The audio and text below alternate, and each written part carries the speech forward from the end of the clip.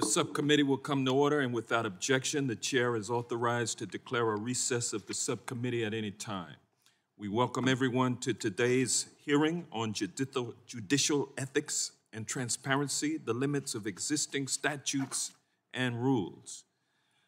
Before we begin, I would like to remind members that we have established an email address and distribution list dedicated to circulating exhibits, motions, or other written materials that members might want to offer as part of our hearing today. And if you would like to submit materials, please send them to the email address that has been previously distributed to your offices, and we will circulate the materials to members and staff as quickly as we can. I would also ask all members to mute your microphones when you're not speaking. This will help prevent feedback and other technical issues, and you may unmute yourself anytime you seek recognition. I would also ask that all members who direct questions to Mr. Hetler Godet, who is on our first panel of witnesses, to please identify yourself when asking a question. Also, if you use any kind of visual aid during your remarks or while you are asking questions to Mr. Hetler Godet, please describe that visual. And finally, I would like to add that Professor Green must leave by 4:45 p.m., so please prioritize your questions to Professor Green to the extent necessary. I'll now recognize myself for an opening statement. Good afternoon and welcome witnesses to today's hearing. I didn't have a chance to greet you all personally before the hearing, but please accept this as my humble offer. We are here today to explore and to consider disturbing facts that have been brought to light by recent reporting about the failure of federal judges to recuse themselves in cases where they or their family held a financial interest. We will also examine how the laws and rules currently on the books have fallen short and failed to prevent the circumstances exposed in that reporting. Central to our discussion today will be the appearance of impropriety and the appearance of impartiality, which is an essential component of our constitutional system of justice. Justice John Marshall Harlan, the great dissenter, said that, quote, "The appearance of even-handed justice is at the core of due process," end quote. Appearances matter. It is in the appearance of impartiality that Americans find faith in their courts and trust in their democracy. That is one reason why the recent reports from the Wall Street Journal exposing numerous instances where judges' decisions have appeared to be biased or partial or improperly influenced by their financial interests are so disheartening. The damage has been done. Federal judges did not follow the law. We do not know whether any judge specifically acted to benefit his or her ownership interests, but the appearance of impropriety has already tainted their judgments. Notwithstanding any actual undue influence, the fact that the 130-plus judges profiled in the journal appear as if they might have acted with their pecuniary interest in mind is enough to shake the public's confidence in the United States judiciary. This is especially frustrating because the judges at the center of this expose failed to meet the very modest demands placed on them by their lifetime tenure in the federal courts. The executive and legislative branches are subject to extensive and frequent financial reporting requirements, as well as strict ethical rules on matters in which they have a financial interest. For judges, the bar is much lower. Judges need only disclose limited information about their finances once a year and then recuse themselves from any cases in which they have a financial interest. The recusal is critical, and the recusal is where these judges broke the law. The Supreme Court has described the statutory requirement for judicial recusal as, quote, "steps necessary to maintain public confidence in the impartiality of the judiciary," end quote. And yet, what the Wall Street Journal has shown us are judges deciding cases while being part owners of the parties in front of them, trading and profiting on trades of shares of those parties, and in at least one instance, making a ruling in favor of those parties, which was later overturned on appeal. These failures to recuse were not isolated cases, nor were they limited to individual judges. The Journal reported on 131 federal judges participating in 685 cases in which they had a financial interest.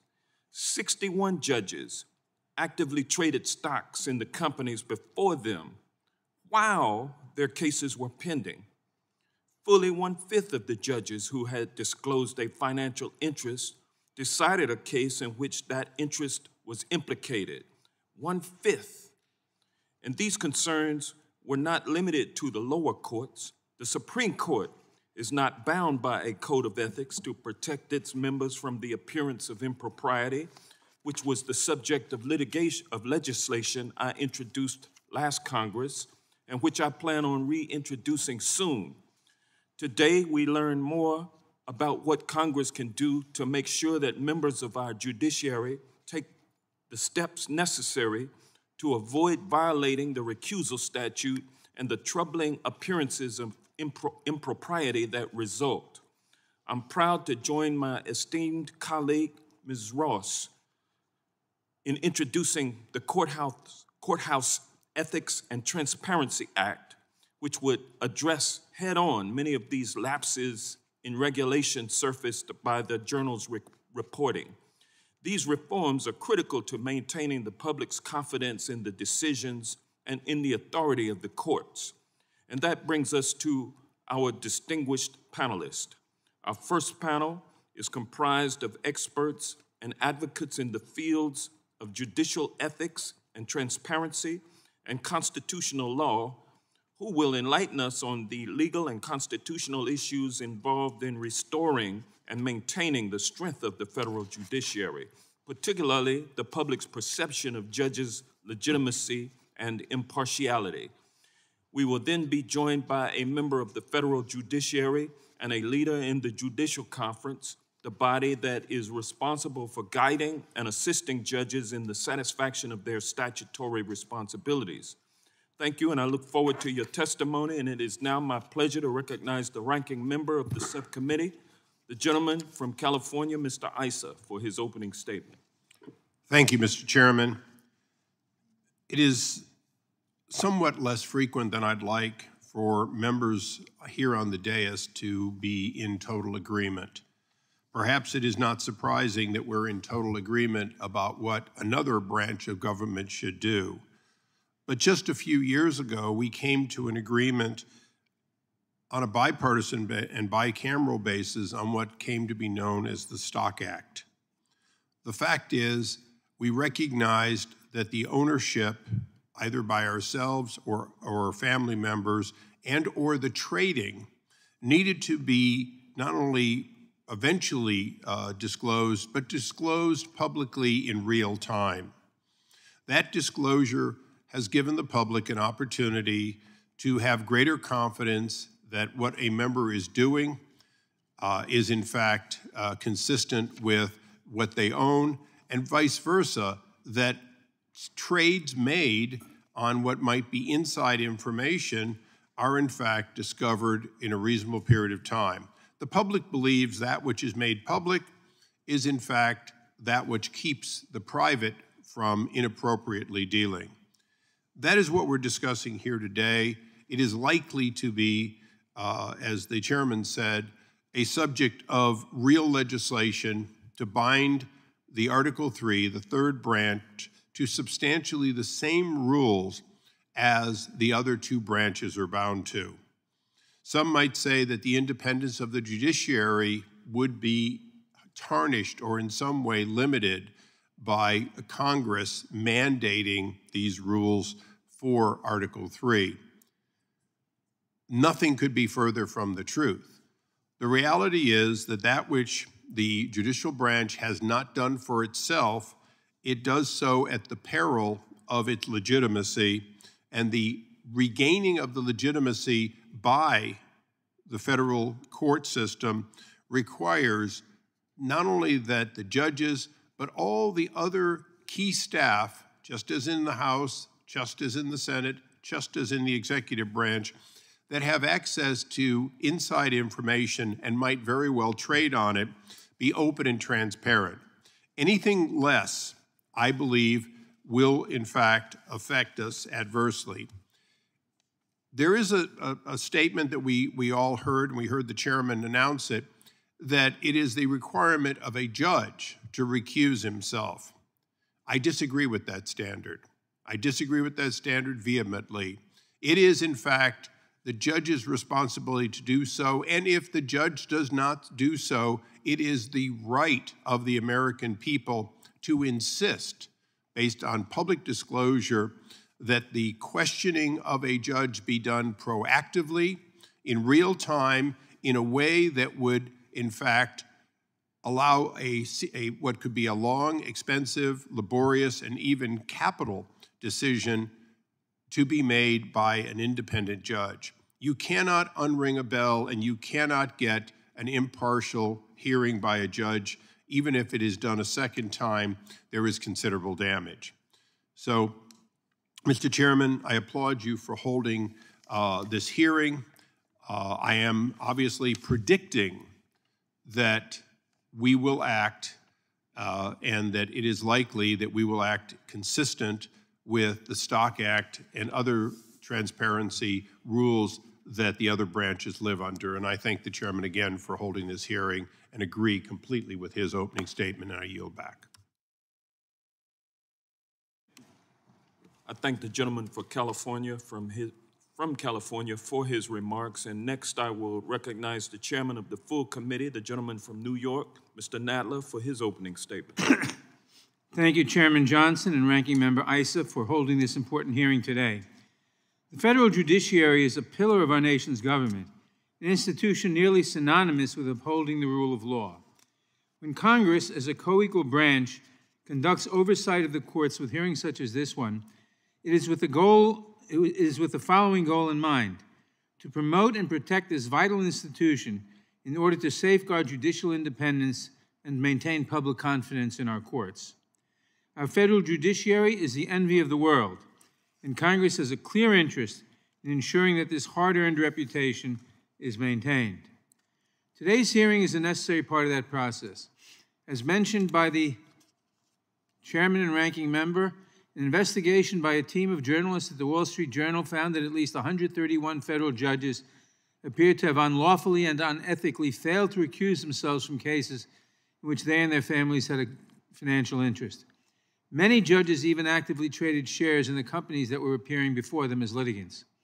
What the Journal uncovered appears to constitute a massive failure of not just individual judges, but of the entire system that is ostensibly in place to prevent this unlawful conduct. Troublingly, many judges simply refuse to comment on their apparent violations of the recusal and ethics laws. Others blame their clerks, their conflict-checking software, or even the litigants themselves. Other judges, however, were clearly aghast that they had missed the financial conflict of interest and welcomed the opportunity to try to make things right. One judge put it best when he said, "I just blew it. I regret any question that I've created an appearance of impropriety or a conflict of interest." He should be credited for his candor because it reflects exactly the kind of integrity and clear-sightedness that make for an exceptional judge. But with a problem that seems to be this widespread, it would be wrong to single out any one judge. To its credit, the administrative of the courts said that it took the matter seriously, but it's clear that the safeguards in place to prevent this kind of misconduct are simply not up to the task. I hope the revelations uncovered by the Wall Street Journal's reporting will spark a thorough re-examination of these safeguards, especially since some of the weaknesses in the current system were already well known. 2 years ago, this subcommittee held a hearing on judicial ethics and transparency that seems to have foretold many of the problems that the Wall Street Journal's reporting has brought to light. At that hearing, our distinguished witnesses told us that Congress should require that judges' financial disclosure forms, which are necessary to detect potential conflicts of interest, be made publicly available and a searchable online database. Our witnesses recommended that judges should be required to make the recusals publicly available, along with their reasons for recusing. Our witnesses told us that attorneys were afraid to ask a judge to recuse themselves and recommended that recusal motions should be decided by a different judge or panel of judges. Our witnesses told us that the judiciary's decisions regarding ethics and recusal must be made transparently and fairly. Our witnesses also made clear that Congress has an obligation to act when the judiciary's self-regulating efforts fall short. Last Congress, I joined Chairman Johnson and Representative Quigley in introducing the 21st Century Courts Act, which included a range of reforms to the laws governing judicial ethics, recusal, and transparency. Many of the provisions in our bill drew from the Judiciary Room Act, which Ranking Member Issa championed when he was chair of the subcommittee and which passed this committee overwhelmingly. The Wall Street Journal's investigation and other events have made clear that those reforms are not only sorely overdue, but that they must be strengthened. I am hopeful that today's distinguished witnesses will provide us with excellent suggestions on what reforms to include in an updated version of the 21st Century Courts Act, which we plan on reintroducing soon. I look forward to their testimony, and I yield back the balance of my time. I thank the gentleman from New York, and we will now turn to our witnesses for their testimony. We will have two panels of witnesses at today's hearing. The first is a panel of experts on judicial ethics and constitutional law. The second is a member of the judiciary, and I will now introduce the first panel of witnesses, but not before I remind members that the guidance from the attending physician states that face coverings are required for all meetings in an enclosed space, such as committee hearings, except when you are recognized to speak. And I'd ask my colleagues to comply with that rule. And I'll turn now to introducing the witnesses. Professor Renee Nake Jefferson holds the Larry Doherty Chair in Legal Ethics at the University of Houston Law Center. Professor Jefferson has been recognized both in the United States and abroad as an expert on professional responsibility and legal ethics. She regularly assists in legal matters involving judicial ethics and has testified before the Texas Supreme Court of Review on this issue. Professor Jefferson earned her BA in Communications from North Park College in Chicago, Illinois, and a JD from the University of Chicago Law School. Welcome, Professor Jefferson. Dylan Hetler-Gaudet is a government affairs manager at Project on Government Oversight, where he champions good government policy solutions such as judicial ethics and transparency. Mr. Hetler-Gaudet is an expert on both judicial ethics and institutional reform, and his work is frequently cited in popular nationwide news outlets. Mr. Hetler-Gaudet has his undergraduate degree in political science and economics from the University of Southern Maine and his master's in international relations from Northeastern University. Welcome, Mr. Hetler-Gaudet. Professor Thomas Morgan teaches professional responsibility and antitrust law at George Washington Law School. Professor Morgan has published numerous articles on professional responsibility and legal ethics. Before teaching at GW Law, Professor Morgan served as Dean of the Emory University School of Law and as a president of the Association of American Law Schools. Professor Morgan has his BA from Northwestern University and JD from the University of Chicago. Welcome, Professor Morgan. Professor Jamal Green is the Dwight Professor of Law at Columbia Law School. He specializes in constitutional law, constitutional theory, and the federal courts. Professor Green authored a book released earlier this year and has written numerous law review articles in publications such as the Harvard Law Review and Columbia Law Review. His non-academic work has been featured in many national publications.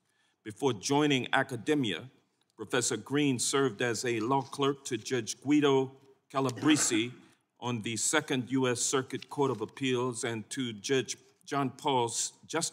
John Paul Stevens on the United States Supreme Court. Professor Green has a BA from Harvard College and a JD from Yale Law School. Welcome, Professor Green.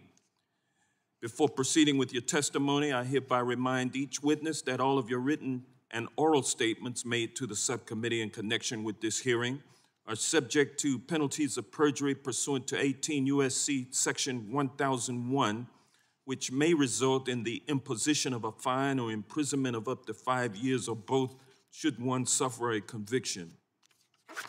Please note that each of your written statements will be entered into the record in its entirety, and accordingly, I ask that you summarize your testimony in 5 minutes. To help you stay within that time, there is a timing light on your table. When the light switches from green to yellow, you have 1 minute to conclude your testimony. When the light turns red, it means that your 5 minutes have expired.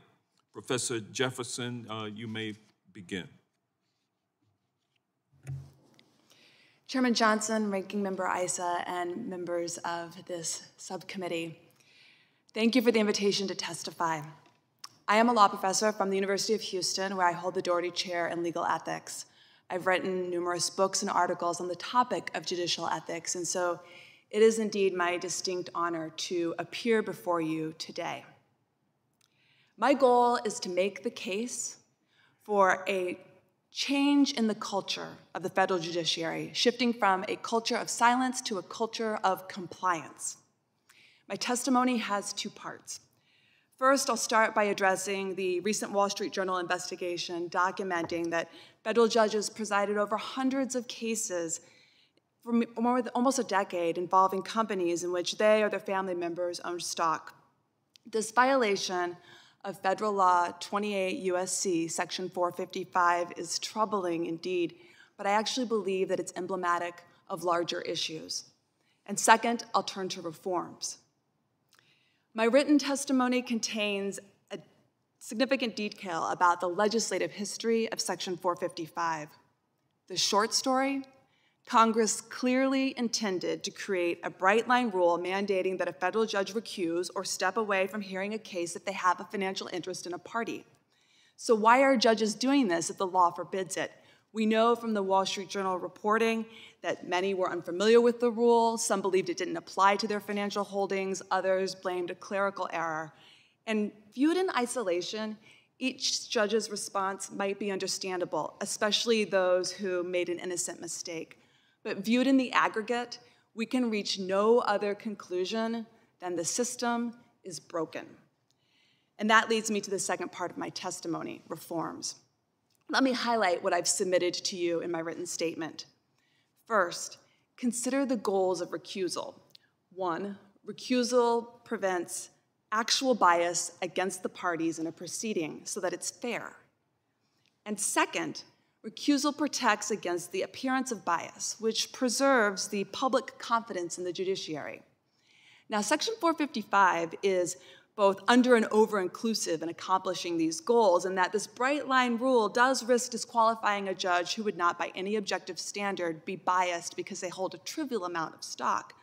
But it also doesn't encompass other financial interests that are likely or may very well sway a judge. At a minimum, the law should be revised to cover any interest that depends on the financial situation of a party in the matter, and federal judges should comply with the same reporting requirements that members of Congress and other federal officials do about their financial holdings. Second, we shouldn't have to rely on journalists for the enforcement of judicial ethics, although certainly we should welcome investigations like the Wall Street Journal's reporting. But I believe the federal judiciary must itself lead in enforcing its own legal and ethical obligations, and Congress can and should take steps to encourage and demand this accountability, which brings me to my next point. A rule on the books is easily ignored if there's no consequence for its violation, as is the case here. Recusal decisions should be reviewed by other judges, and transparent, aggregated data about recusals made easily available to the public at no cost would be a powerful enforcement tool. So would a public list of judges who fail to comply with the law. Access to this sort of information facilitates prevention through accountability and through education. Finally, the culture of silence must be replaced with a culture of compliance. Federal judges are intimidating. Parties may be reluctant to request recusal. A March 2020 letter by this House committee documented the power dynamics that thwarted sexual misconduct reporting within the federal judiciary, and those same power dynamics have fostered a culture of silence around judicial recusal. Another vital step is to extend that culture of compliance to the United States Supreme Court. Because the court has declined to adopt an ethics code for itself, Congress should support legislation calling for it to do so. Thank you again for the opportunity to appear before you today, and I welcome your questions. Thank you, Professor Jefferson. Mr. Hetler-Gaudet, you may begin, sir. 5 minutes. Thank you, Mr. Chairman. I have one quick request, please. If someone could orally let me know when I reach the point where the light would be switching to a different color. That's a wonderful invention, but it's not very useful for me, and I want to make sure I stay within the 5-minute parameters. I will, and if you'll hold on a second, we'll reset the clock, and I'll let you know when 1 minute is remaining. Thank you. And you may now begin. Thank you, Chairman Johnson, Ranking Member Issa, and distinguished members of the committee. My name is Dylan Hetler-Gaudet, and I am the Government Affairs Manager for the Project on Government Oversight, more commonly known as POGO. I want to first start by commending the committee for holding this important hearing on this important topic. The North Star of my testimony today will be the need to ensure the legitimacy, the independence, and the integrity of the federal judiciary by promoting common sense, reasonable reforms. As one of the 3 branches of government in our constitutional structure, it is absolutely essential that the federal judiciary be accountable and transparent in practice, but also that it be perceived to be accountable and transparent by the public. You see, the courts have no army with which to enforce their rulings, and they do not control key levers of power, such as the power of the purse and the power to declare war. What they do have is their legal and moral authority. That authority is predicated on foundational public assumptions of impartiality, high ethical standards, and good judgment. When any of these prerequisite characteristics are lacking, either in reality or in perception, the entire edifice of the judiciary and of the rule of law is fundamentally weakened.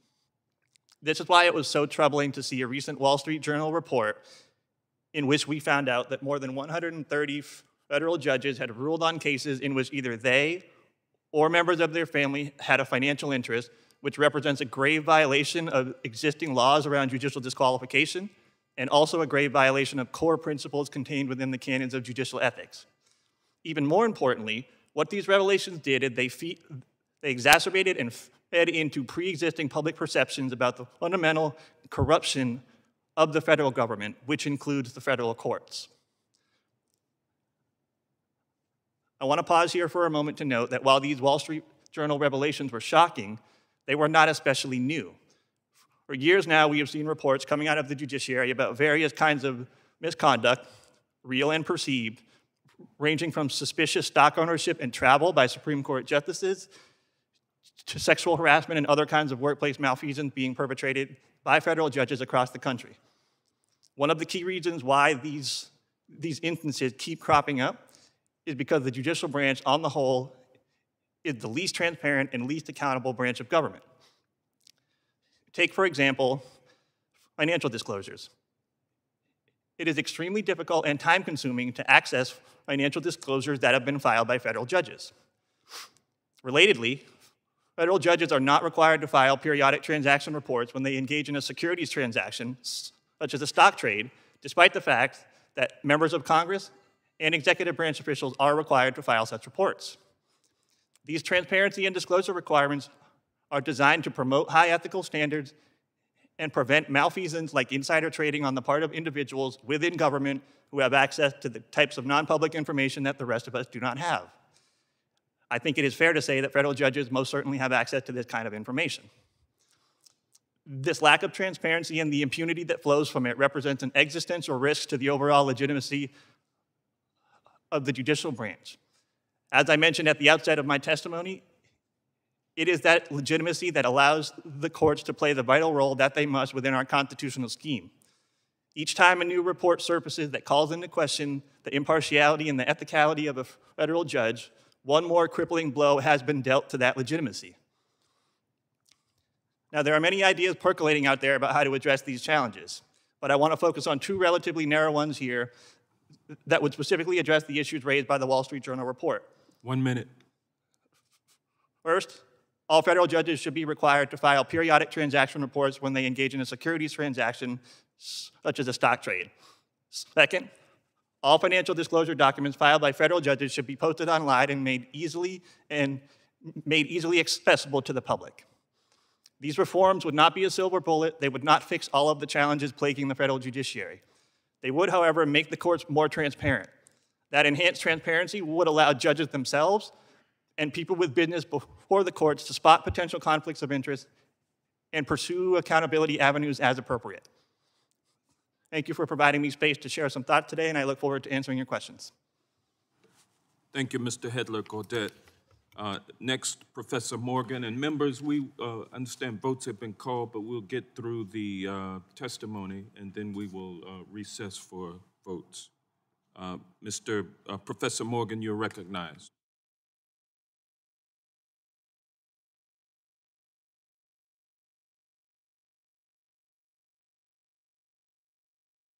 And sir, please unmute.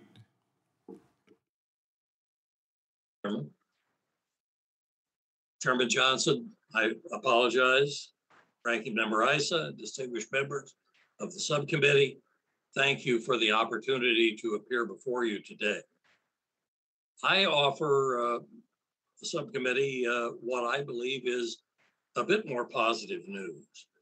First, the problem documented by the Wall Street Journal is one that people of all political persuasions should agree needs solution. Second, in my opinion, the solution does not have to be particularly complicated or costly.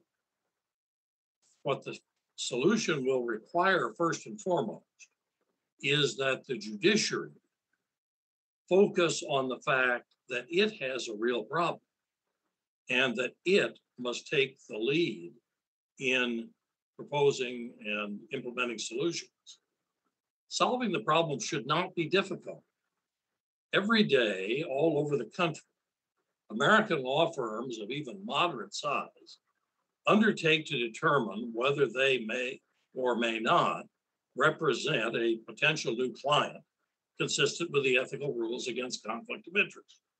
Basically, what they have to do is compare the present and past clients of the law firm against the name of the potential new client and the persons against which that client wants to proceed. Nobody can keep that information solely in their head. So law firms, all of which have basically the same problem, have stimulated the production of a whole variety of software that can make the necessary comparisons. I recognize that the legal issues related to judicial recusal are different from attorney conflict of interest, and law firm technology would require adaptation. But I suggest that the objective of both systems and the methodology for finding the right answers is likely to be substantially the same. The Judicial Conference of the United States is well aware of this software, of course, and has instructed judges to use it. The results of the Wall Street Journal survey, however, suggest that the operation of the system today falls well short in practice. I would urge you to consider this system this way. Cases are normally assigned to judges only after passing through a court clerk's office. I suggest it should be at that point of entry that named parties in a case should be compared to the names of the companies in the judges, of which judges in the judicial district or circuit have a financial interest, as shown on filings submitted by those judges. The fact that most cases today are filed electronically should make this software-assisted comparison even easier. Only judges cleared as not required to recuse themselves should even be eligible for initial assignment to hear a case. The judges to whom a case is assigned should then have ultimate responsibility to do a final verification and an ongoing verification of their eligibility to hear the case.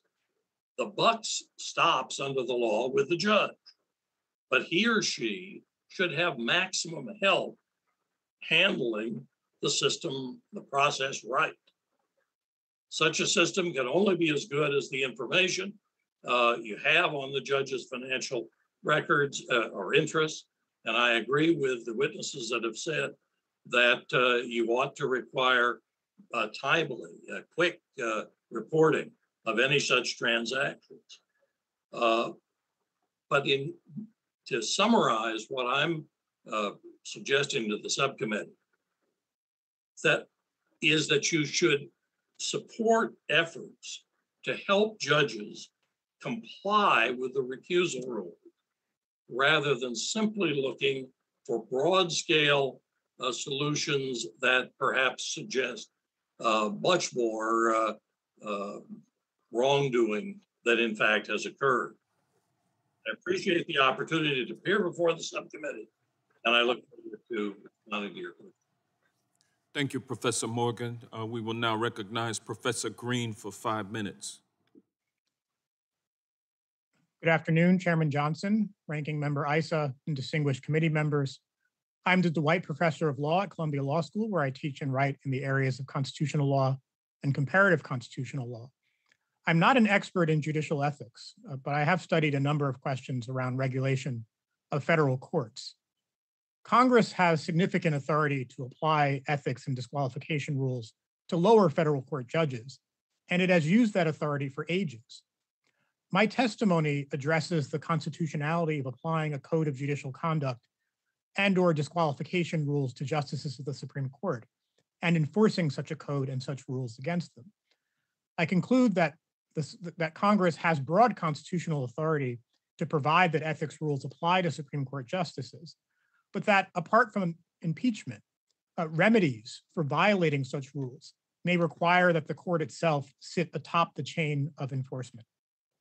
My testimony does not address whether, assuming its constitutionality, applying a code of conduct to the Supreme Court is necessary, is wise, or if so, what form it should ideally take. Before addressing the merits, it's important to make a preliminary point about the nature of the constitutional interpretive question. Some constitutional questions are best answered by direct reference to the text of the Constitution. Others are best answered by reference to the prior opinions of the Supreme Court. But whether and how Congress may subject Supreme Court justices, or indeed other federal court judges, to ethical rules lends itself neither to interpretation via specific textual commands, nor interpretation via judicial precedents. With limited exceptions, the text of the Constitution does not specify the ways in which Congress may regulate the behavior of Supreme Court justices. Likewise, prior judicial precedents offer no specific guidance on the question of whether and how Congress may regulate the ethics of Supreme Court justices. In the separation of powers area, government lawyers, scholars, courts, all have relied heavily on historical practice to work out the division of power between the different branches of government. This also means that the judiciary is not the sole source of interpretive wisdom around this set of questions. The considered view of Congress, reflected in legislation, bears significant interpretive weight, and it always has. It is neither necessary nor appropriate to understand congressional power in this area solely or even primarily through a prediction about how the current or a future Supreme Court would answer a particular question. In this area, as in many others, members of the legislature must reach their own judgments about what the Constitution permits. Any discussion of the power of Congress to regulate the behavior of Supreme Court justices involves a two-pronged inquiry. There's an initial question of whether Congress has the power to impose rules of conduct on justices of the Supreme Court. And there's a second and distinct question of what enforcement mechanisms Congress has the constitutional power to impose. On the first question, Congress has broad power to regulate the ethical practices of justices. The constitutional source of that power is the Necessary and Proper Clause, which has been read to give Congress broad power to order the Supreme Court's affairs. Congress has used this power to require Supreme Court justices to sit on lower federal courts, to set the size of the court, to impose quorum rules on the court, to define its term, to provide for the Supreme Court's building and staff, to assign a wide variety of roles to the Chief Justice of the United States, and to provide for a pension and seniority system that extends to Supreme Court justices. Since 1948, Congress has used its Necessary and Proper Clause power specifically to impose ethics requirements on Supreme Court justices. Justices are required to swear a specific oath or affirmation wherein they pledge to, quote, do equal right to the poor and to the rich, and to act impartially. They are subject to a criminal prohibition on the practice of law. They're subject to disqualification and financial disclosure rules, and there are statutory limits on their outside income.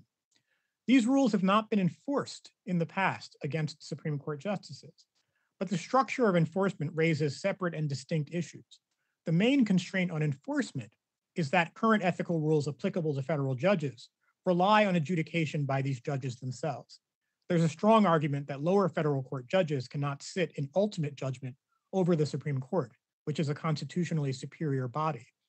The two most promising responses to this problem are either to have the court itself adjudicate ethics complaints or disqualification motions involving its members, or to have the court sit as an appellate body over such complaints and motions after they are adjudicated by lower court judges. I look forward to the committee's questions. Thank you. Thank you, Professor Green. At this time, we will now recess for votes. I expect that we should be back in this room ready to commence this hearing again at about 3:30. So I want to thank the witnesses for their forbearance and look forward to seeing you in about 45 minutes. Thank you.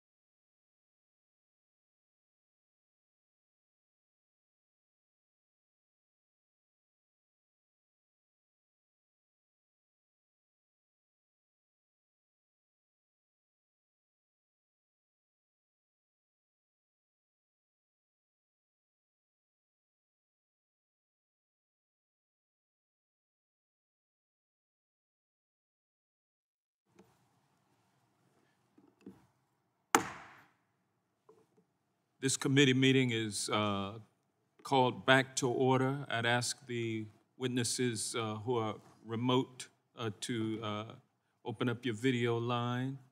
And we will now begin with questions, and I will proceed under the 5-minute rule. And I recognize myself for 5 minutes. During the period the Journal analyzed, 1 in 5 federal judges who disclosed holdings of any individual stocks unlawfully heard at least one case involving the companies whose shares that they owned. 20%. Mr. Hedler-Gaudet, do those statistics surprise you? And if so, why do you think that the issue is so prevalent?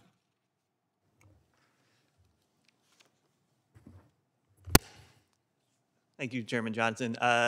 Those statistics do not surprise me, and they should not surprise anyone who has been watching and observing the federal courts for any length of time.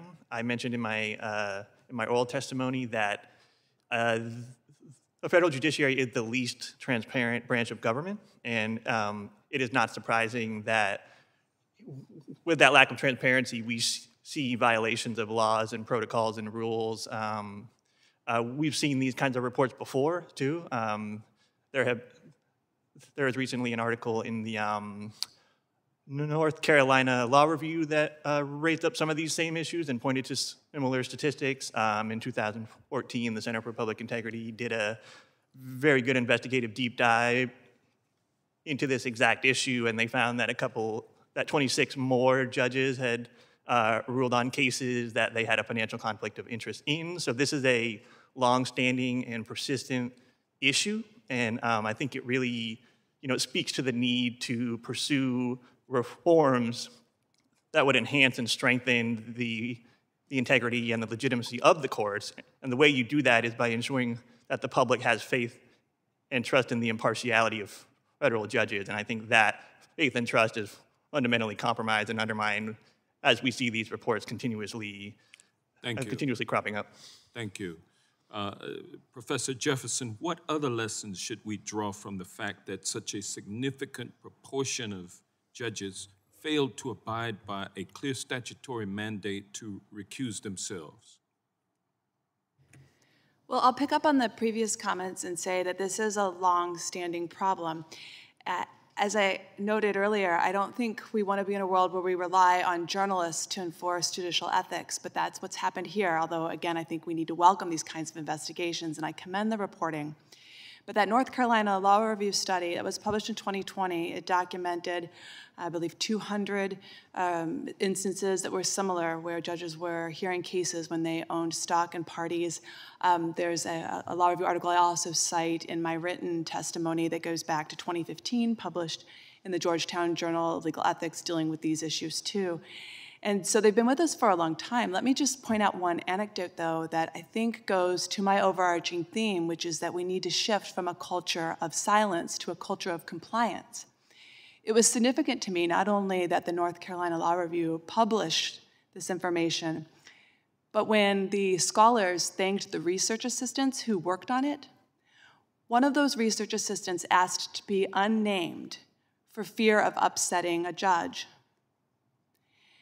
And I think we want a world where our judiciary welcomes it being brought to their attention if they're out of compliance with their ethics rules, not so that we can sanction and penalize our judges, but so we can work together to make sure they are complying with all of their ethical obligations. And it's the concern about the intimidation for fear of upsetting a judge that has perpetuated in part the very problem that we're here today confronting. Thank you. When the Journal reporters informed these judges of their violations, many relied on a variety of excuses, that they were unaware of the trades, that the recusal list had misspellings that were missed by the judiciary's conflict screening software, that their trades resulted in losses, or that they had a hands-off role in trading. I'm worried about what these judges' excuses reflect about the culture in the judiciary. Professor Jefferson and well, you won't have time to answer within the 5 minutes, so I'll just limit it to Professor Jefferson. Do you think that judges see these kinds of failures as harmless or just simply being no big deal? I wouldn't want to presume to be in the mind of any of the judges and how they were responding. I can only take them at face value, what they said in response to the reporters. And you've read the reporting as well. Some of them, it seemed, were not taking it seriously and did not think that it mattered or that the rule applied to them. I think that there are a few different tensions here. One is the fact that the American Bar Association's model code for judges has a different standard, and so perhaps some mistakenly thought the more liberal standard applied to them. But the reality is when Congress implemented 28 U.S.C. Section 455, that bright line prohibition, it was very clear what was intended, not only that judges not hear cases where they hold stock in parties or have a financial interest, no matter how small, but also Congress, in the legislative history, it reflects that they intended to have a higher standard than what the ABA had suggested in its model code. So it is incumbent on our federal judges to be aware of all of the rules that apply to them. And my hope is that through this hearing, through reporting like what we've seen, that we will be seeing a shift in the culture. Thank you. My time has expired. I will next turn to Mr. Bishop for 5 minutes. Thank you, Mr. Chairman. Professor Jefferson, I generally agree with the notions or the recommendations and the thoughts you've laid forth in your testimony, in particular the notion of a culture of compliance. I do have some, as someone who practiced law for a long time, I didn't encounter judges that I thought were making decisions based on their financial interest. And this disclosure requirement or disclose anything or to deal with any financial interest, no matter how small, I think what happens is we end up giving the judiciary a black eye in a way because it's almost an administrative task that doesn't really belie any interest, and they're just not aware of it. And so it ends up looking like there's this massive non-compliance, which is unfortunate. But I also get why, and your article made clear why there needs to be, why a per se, however small rule is out there. One question I had is, I noticed that one of the things that's talked about in reform is whether or not to disclose publish all this information the same way my financial disclosure statement is published on a website. Can you offer any insight why that was not done when this scheme was originally set up of judges having to disclose internally or make the reports, but somebody's got to ask for them, like you said?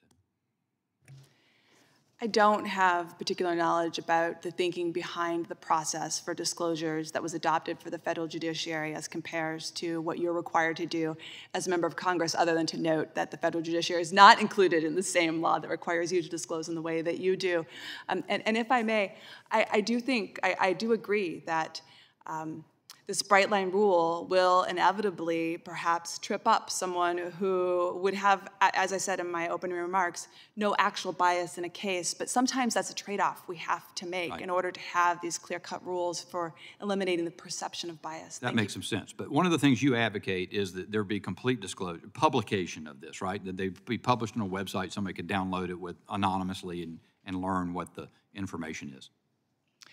Yes, so I do believe that publicly available information, in particular about recusals, that's my focus. So now in terms of how about the financial holdings? Yeah, in terms of the financial holdings, there may very well be reasons to limit the disclosure of that, but certainly not beyond the litigants and making it very easily available and readily available. Another one of the big issues for litigants is because the federal judiciary now only files annually, you can have a case proceed for a whole year before someone will even know that the judge that they've been before had an interest, and that's if, of course, it's a judge who is actually disclosing as they should be. Yeah. Okay, we'll talk. I want to shift gears a little bit. Actually, I said in my experience, I didn't see judges that I thought were doing things for financial interest. On the other hand, my experience and observation has been that the most extravagant expressions of bias have been partisan bias on the part of the bench. And I was just looking as we were sitting here, The Hill did a poll or reported a poll in 2018 that 66% of registered voters think that federal judges were influenced by politics or that their rulings were based more and more on their political interests. Has there ever been any scholarship on the subject of whether judges, federal judges, are affected by ideology and whether that creates biases that they're not properly responding to. So I think it's, well, recusal can apply beyond financial interests, to be sure. And we should be concerned and thinking about any time a judge has an interest that hasn't been disclosed that is going to either actually prejudice the litigants before the judge or create the impression of bias. And so that can be financial interest. It can also be relationship-based. And in terms of partisanship, I read the same reports that the public absolutely believes that judges are driven by partisanship. You'd think the federal judiciary would be somewhat immune from that, since federal judges are appointed and not elected, as many of our state judges are. But I don't have to tell this committee that politics surrounds appointments just as much as it also surrounds elections. And I think, you know, in terms of a difference, if we want to distinguish between these things, here, at least in this instance, we have individuals before judges, and they have no idea that the judge has a financial interest in perhaps their opponent. So the information hasn't even been disclosed. If a judge is perceived as having a particular political viewpoint, that is often or maybe more well known. So that's one, I think, significant difference between what we're talking about here with respect to financial interests. At least it's not concealed, is what you're suggesting. Exactly, yeah, and sunlight is the best disinfectant, right? My time's expired. Thank you, ma'am. We will now proceed to the gentleman from New York for 5 minutes, Mr. Nadler. Well, thank you very much. Professor Jefferson, while judges owning individual stocks pose a problem under the Ethics in Government Act and Section 455, obviously, judges are permitted to own mutual or index funds without having to recuse themselves. That approach would seem to avoid any public perception of impropriety because the public would rightfully not be concerned when judges do not know the companies in which they own stock. Why shouldn't federal judges be limited to owning just mutual or index funds? I actually wouldn't disagree with that. I mean, that certainly would be one approach to handle this.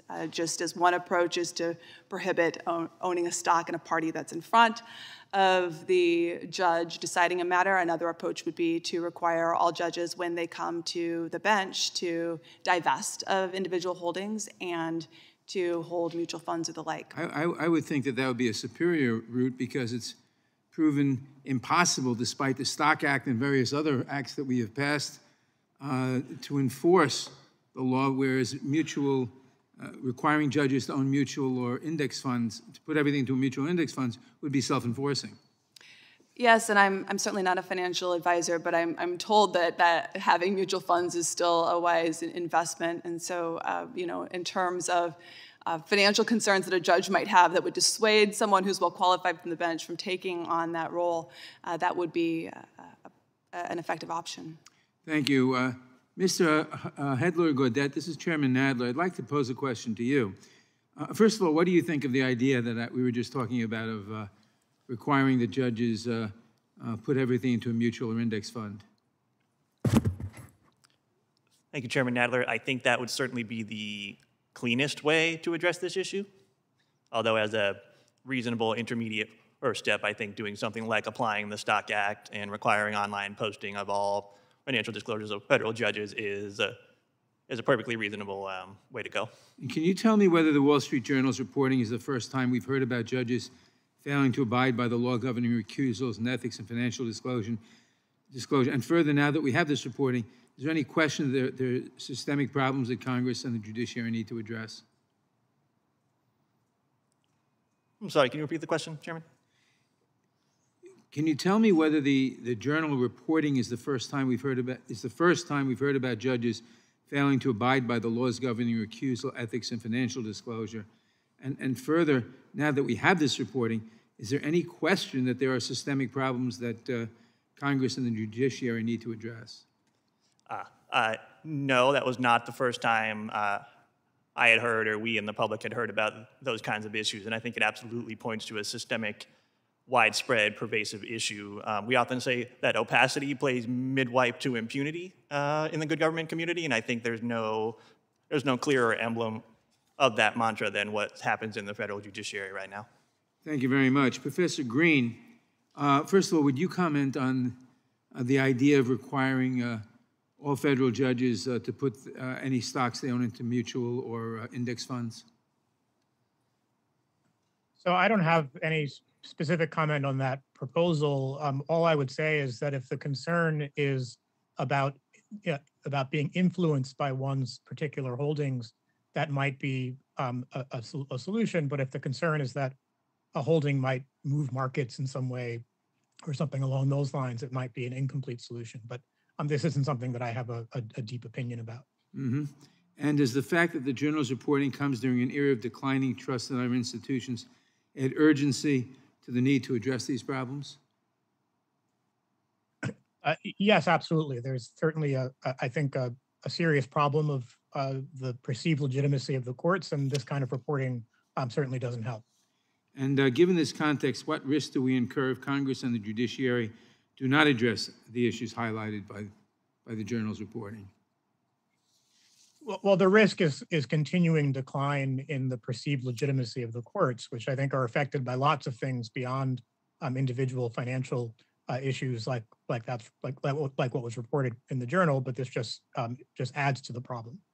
Thank you. And one issue that the journal's reporting was unable to determine was whether these judges' rulings were influenced by their own financial stakes in the case. But even so, these episodes obviously are problematic. Professor Jefferson, how would you respond to someone who said that because there was no evidence that a judge made a ruling in order to boost the value of his or her stock or sold stock before making a ruling that hurt the value of theirs, the misconduct unearthed by the journal actually is not particularly concerning? So I guess I have two comments to that. First, even if a judge is not actually biased in a particular proceeding, the appearance of it, there's a harm to those individual litigants because they may not trust in the fairness of it, and then there's also a public perception harm in the legitimacy of the court. But related to this, I would also say that in thinking about the perceived harm, it's bigger than the public perception and the individual harm to the litigants, in that we have a law on the books that federal judges have not complied with. So if we don't think they should have to comply with this law because this law actually doesn't do anything about addressing either the actual harm to litigants or the appearance of harm to litigants because of their bias, then we should not have this law on the books. In the meantime, when it's there, I mean, we all should follow our laws until they are changed or are appropriately challenged in our court system, right? But if anyone should be following the law, I would think that the public would expect our judges to be following the law. Thank you very much. My time has expired, and I yield back. The gentleman from California, Mr. Issa, is now recognized for 5 minutes. Thank you, Mr. Chairman. My first question is for all. Is there any of our four panelists that believe that judges, federal judges, should be above the law, as was alluded to by Ms. Jefferson? Hearing none, we'll assume that judges should, in fact, obey every law that they know to exist, and they should know to exist better than the average person in society. The second one, there was a lot of discussion in the openings, in the testimony, of the constitutional question. And so I'll start with Ms. Jefferson. Our statutes that have to do with disclosure and recusal, do those exist for purposes of regulating the judges, or do those exist for protection of the individual's right to an impartial arbitrator? Which is the actual right that is being protected? Yeah, so we're protecting the individual's right to due process and to a neutral decision maker. In terms of constitutional concerns about judicial independence or interference between one branch and another, the Constitution, I think, is very, very clear that it's within Congress's ambit to make the kinds of reforms that I've been proposing here. So following up on that, if what we're doing is protecting the individual, you've been saying, as have others, about the litigants. when it comes to the Supreme Court, when it comes to the appellate courts, and when it comes to the standard under which appellate courts second guess a federal judge in the original ruling, isn't it fair to say that, in fact, everyone who might be affected by a precedent is, in fact, a person of standing? And I say that because you alluded to the idea that, well, maybe only the litigants would know. But if the Ninth Circuit makes a decision based on a case, it's going to be binding. I don't even get my day in court when I go before a judge who might, in fact, come to a very different conclusion or steer a jury toward coming a different conclusion. So isn't there a broader right than just the litigant or the defendant? Well, certainly in terms of wanting to ensure that the process is fair, right? So if the individual litigants are impacted by a judge's bias, you are absolutely right that the outcome, that decision, the decision that then governs all of us who are subject to it as precedent, is not legitimate because it's a product of bias. And I guess lastly, one of my great questions is, and I'm going to piggyback the full committee chairman, I personally don't see any reason, even though I only have mutual funds and don't maintain individual stocks for the reason of conflict, I don't see a reason that we would effectively stop the lower courts. But I'd like you to opine, and I'll start with Mr. Morgan, opine on the question of the Supreme Court, because ultimately those 9 men and women, without a recusal, the decisions are magnificently dependent, and we have, in my time here, 20 years in Congress, we have justices who clearly had a background and a bias because of previous activities on a related case who chose not to recuse themselves. So do you feel that we have the right to demand recusal or a structure for a recusal? Yes, Mr. Issa, I do. I think that it remains to be seen whether Supreme Court will agree and what they will do. But I think that the ideal solution is for the Supreme Court to voluntarily accept what is already a statutory requirement about adherence to the to 455 and that they voluntarily would agree to submit to the Code of Conduct for United States judges, and whether additional obligations would be constitutional. I recognize Professor Green as the real expert on the panel on that question. Well, and then I'll go to Professor Green and ask the one final question, which is, if we withhold funding until or unless the Supreme Court returns with a standard to their liking, is that constitutional? I'd have to think maybe think more than I have right now about the constitutionality of that kind of threat. But as I sit here today, by the way, that's funding of the court, not funding of their salaries. Right. So their compensation can't be diminished, but the Congress has quite a lot of control over the funding of the court. And assuming it went through proper legislative channels and was not outside the legislative process in some way, I don't, as I sit here today, see a constitutional issue with that. Thank you, Mr. Chairman. Yield back. Thank you. We will now turn to the gentleman from California, Mr. Liu, for 5 minutes. Thank you, Mr. Chair, and I yield my time to you for whoever you want to yield your time to. The gentleman is kind, and I appreciate it. Recusal is also a problem with the Supreme Court. Justices' decisions whether to recuse or not can be inconsistent. Those decisions often go unpublished, and there is no means of enforcing a failure to recuse. The decision to recuse or not cannot be appealed. Professor Green, you have written about proposals for reforming the Supreme Court. Should changes to the recusal process be included in any considered reforms to that body? I do think it's important to address the recusal practices of the court. They're currently covered by the federal recusal statute 28 USC 455, but there are some special considerations with the court. One is that it's at least awkward and maybe constitutionally problematic for lower court judges to make decisions about whether the court should recuse, given that the court is superior in the constitutional hierarchy.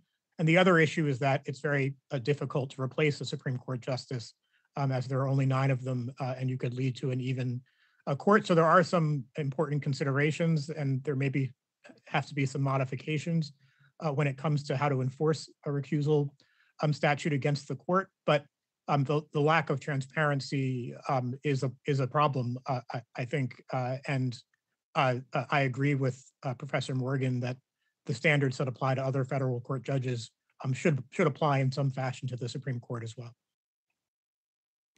Thank you, Professor.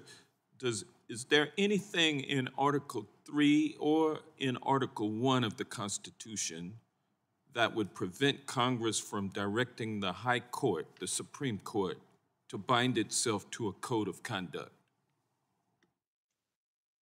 So there's nothing specific within Article 1 or Article 3 that would prevent Congress from doing that. Part of the problem in this area is that Article 3 is not very specific, and it doesn't say very much about what Congress can or can't do. Congress does have power under Article 1, Section 8, the Necessary and Proper Clause, to make the rules that it thinks are necessary and proper for the institutions of government to carry out their powers, and the court is one of them. So there's no specific prohibition. I think you would get some arguments, some sort of general separation of powers arguments about the court needing to be an independent institution, but I don't find them persuasive in this area, given how much Congress can and does regulate the Supreme Court's behavior in other areas. Thank you, Professor. The Journal reported a large number of trades by judges during cases in which those judges oversaw suits involving those same companies. Many of those trades netted the judges as much as $50,000. Professor Jefferson, why is this such alarming cause for concern? Well, I think it goes back to the purpose of recusal, which is both for the individual litigants to feel that they have gotten due process, a fair process, and knowing that a judge is making money off holding stock over one of the parties compromises that. And then, of course, the second purpose of recusal is the public perception. And I imagine that anyone in the public hearing this would find that it diminishes how they hold our courts in esteem. So I think it's problematic for both of those reasons.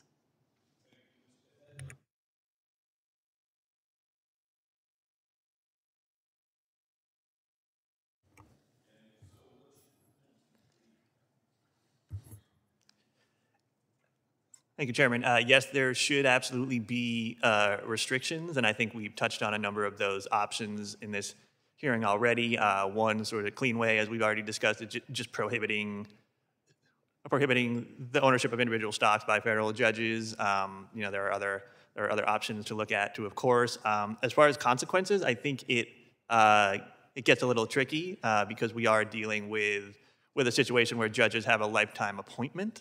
So there are just a few kind of ways to hold them accountable, and one of them, of course, is impeachment. But that's an extreme approach, and I suspect you all are not going to spend a lot of your time in Congress impeaching judges.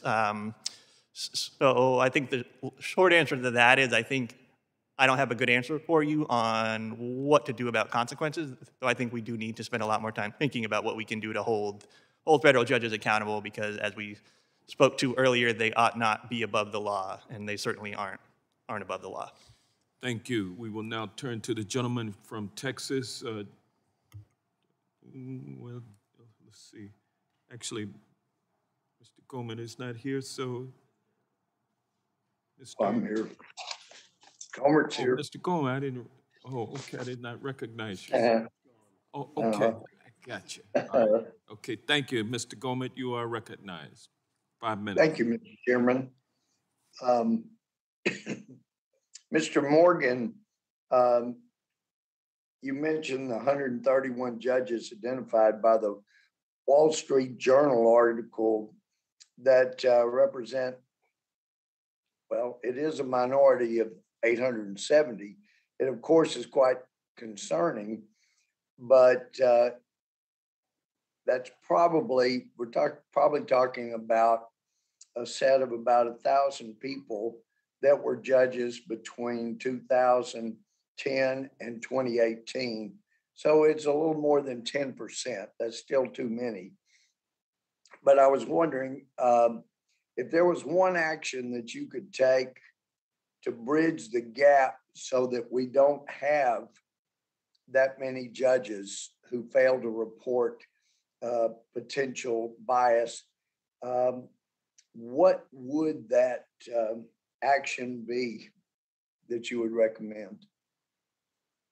Mr. Gomez, I think the single most important is, as I suggested earlier, that the clerk's offices around the country screen the cases as they come in before the judge ever sees them, and has access to the technical capability to not send them conflicting cases in the first place. The second aspect would be that the judges, as others have suggested here, be required to report their trades promptly. I think much shorter than the month or 45 days or all that are prescribed in some other statutes, so that they can be very timely in the action. Yeah. So, and I'm, pardon my not knowing, is there software that a clerk could utilize to make that check quickly, like entering in the parties and seeing if there's a judge? Is there software that can make that determination quickly? Well, there is software that is currently used by the administrative office that tries to do that, but and I am not an expert in that software, but it seems not to be particularly effective if we have this many cases that get through. So I think you'd have to adapt the wide range of software that is available to law firms who are engaged in a very similar checking operation every time a new client comes to the firm.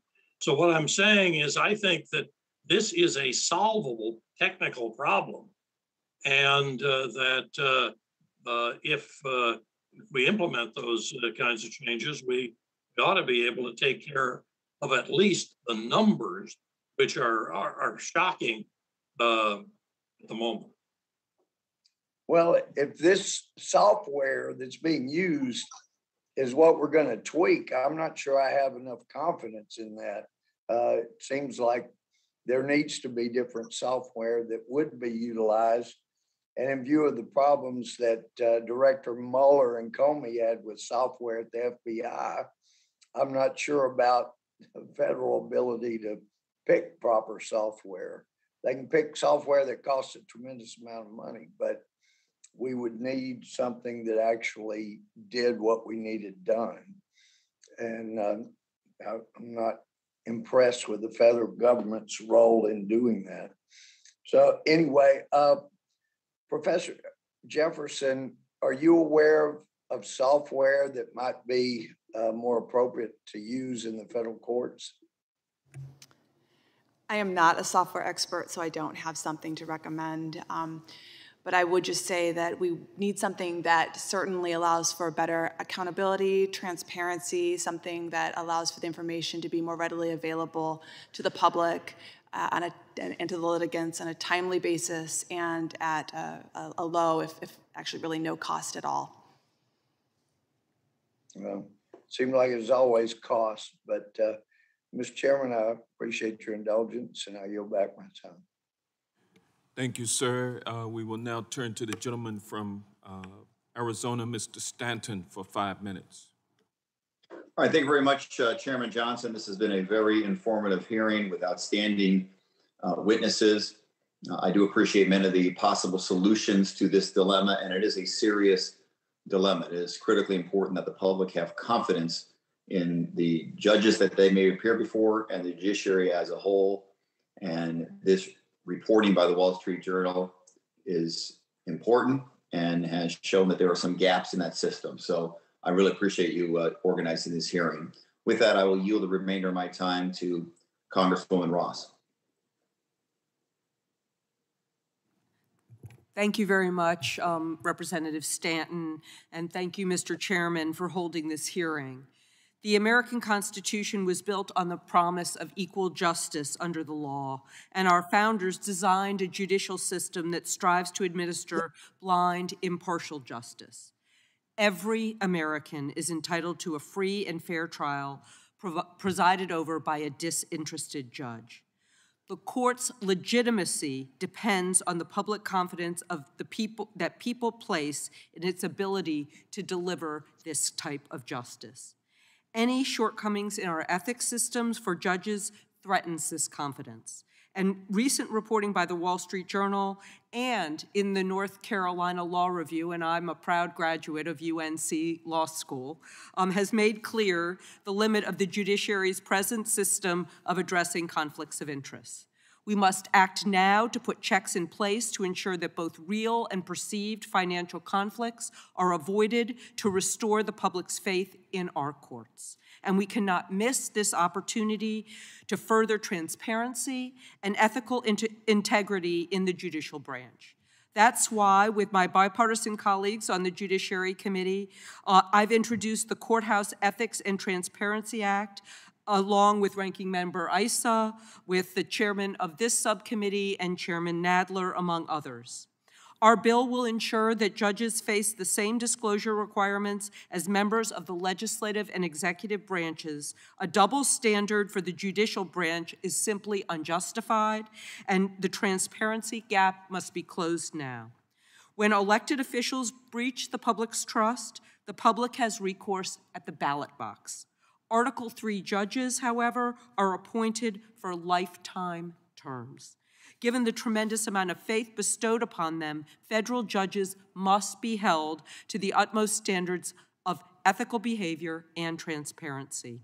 Our bill will also give the public access to judicial financial disclosures in an online searchable database. This will enable ordinary citizens to access these disclosures without impacting the confidentiality protections currently in place for judges' sensitive or private information. These measures are common sense, bipartisan, and necessary immediately. Again, I'm Representative Ross from North Carolina, and Mr. Hedler-Godet, I want to thank you for your testimony. Please tell us the relationship between the judiciary's transparency and its institutional legitimacy. Thank you, Congresswoman Ross, and I want to thank you again for your leadership in introducing the bill you just spoke about. We at POGO are happy to support it and stand ready to help as it moves forward. As for the relationship between legitimacy and the institutional integrity of the courts, I think it's not an exaggeration to say that without transparency in the courts, you cannot have legitimacy in the courts.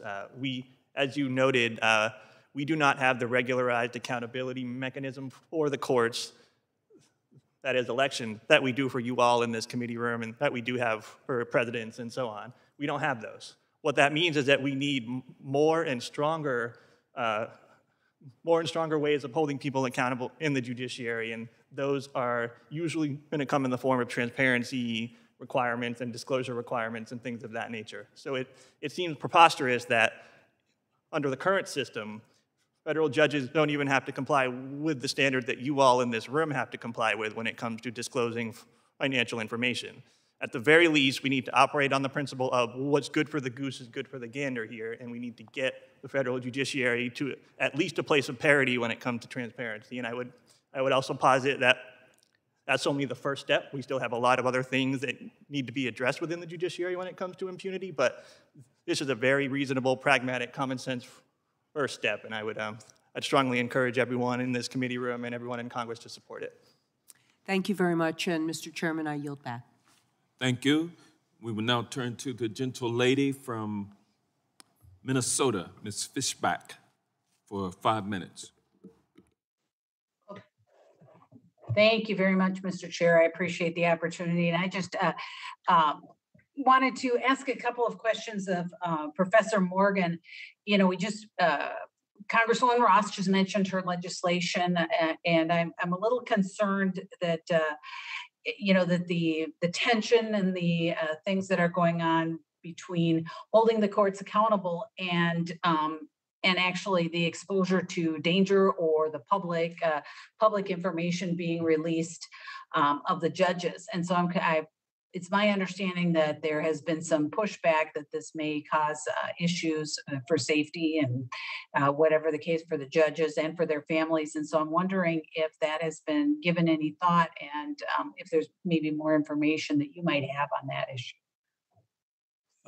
I don't have additional information on that issue, but I share the concern that broad disclosure that is available to anybody anywhere in this country or around the world is not a value that that has no limits. It is something that ought to be taken into account as you formulate what the standard really ought to be. And I'm just wondering, I don't know if you've had the opportunity to take a look at the legislation that Congresswoman Ross was talking about. Are there any safeguards in that? Or if there haven't been, what kind of safeguards would you suggest? Well, I have not had a chance to look at the legislation, but I would suggest to you that the Administrative Office of the Courts is a good source to turn to see what they have thought was important in the past in terms of protecting the judges who really are exposed in some cases to genuine danger. Absolutely, and I appreciate that suggestion. And just maybe just a little bit, based on what you've heard today, because neither of us have had the opportunity to look at the legislation, but do you really think that this will really change, some of these proposals will really change the behavior of the judges, given that I think we've said a couple of times now, yes, these things are in place, but they're just not doing them. And I'm wondering if you really think that this will have an effect, Professor. It's very hard to predict, of course, what will actually have an effect. But I think something needs to be done. There's no question.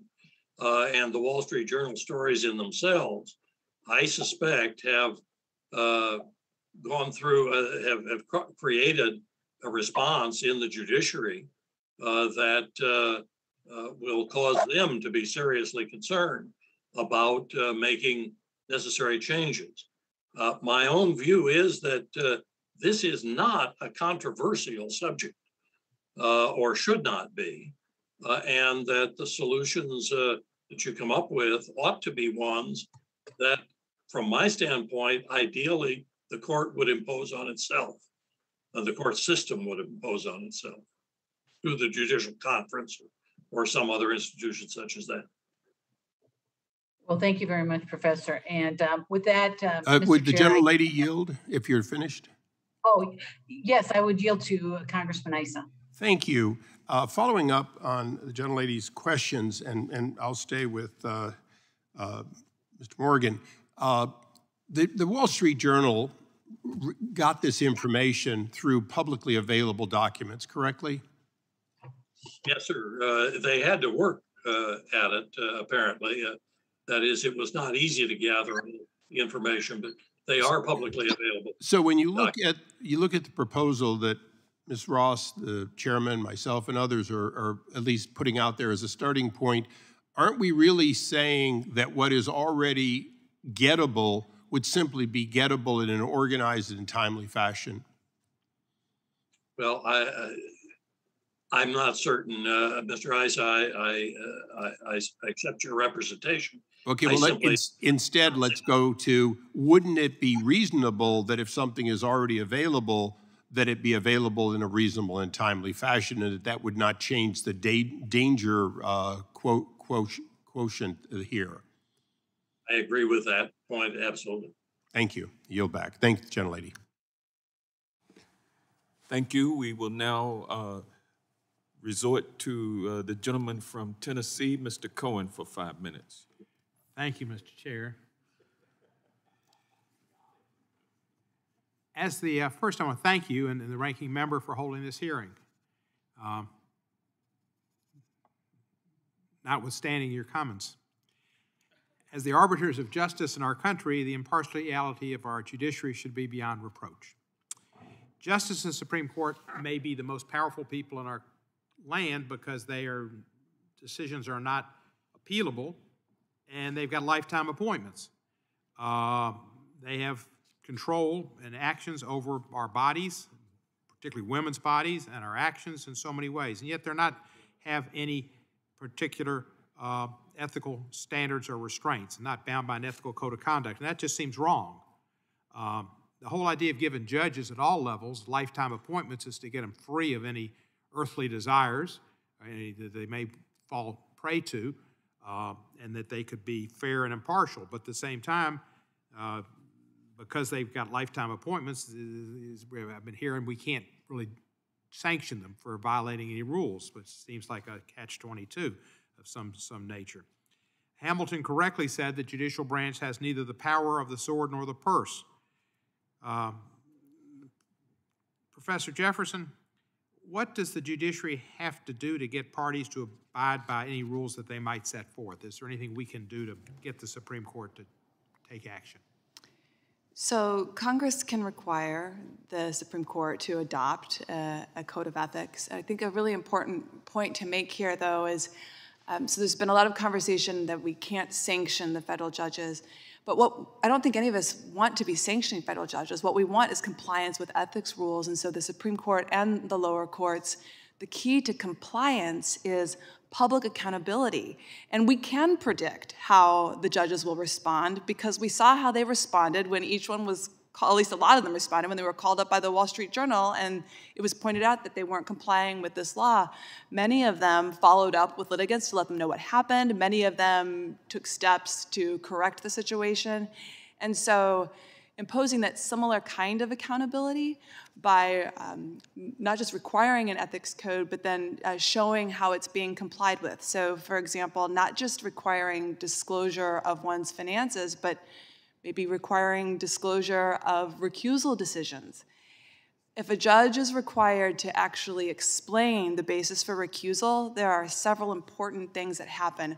One, there's accountability for that individual judge because he or she has to justify the decision to recuse or not recuse. But critically important, it becomes an education tool. Another judge thinks, oh, in a future case, I saw that a different judge recused. I should probably be recusing too. And also for litigants, same thing. And that's wonderful, but what if they don't do it? What if they don't comply? What if they don't care? Your only penalty is shame. Yeah, and shame could be powerful. I mean, one of the points that I make in my written testimony, I said in my open statement— Shame doesn't exist anymore. Well, I think that may very well be true, but it would at least get us closer to more judges adhering to the rules if we knew there was a public list of judges who weren't complying. We at least now have more judges. What are you going to do? They don't lose their job.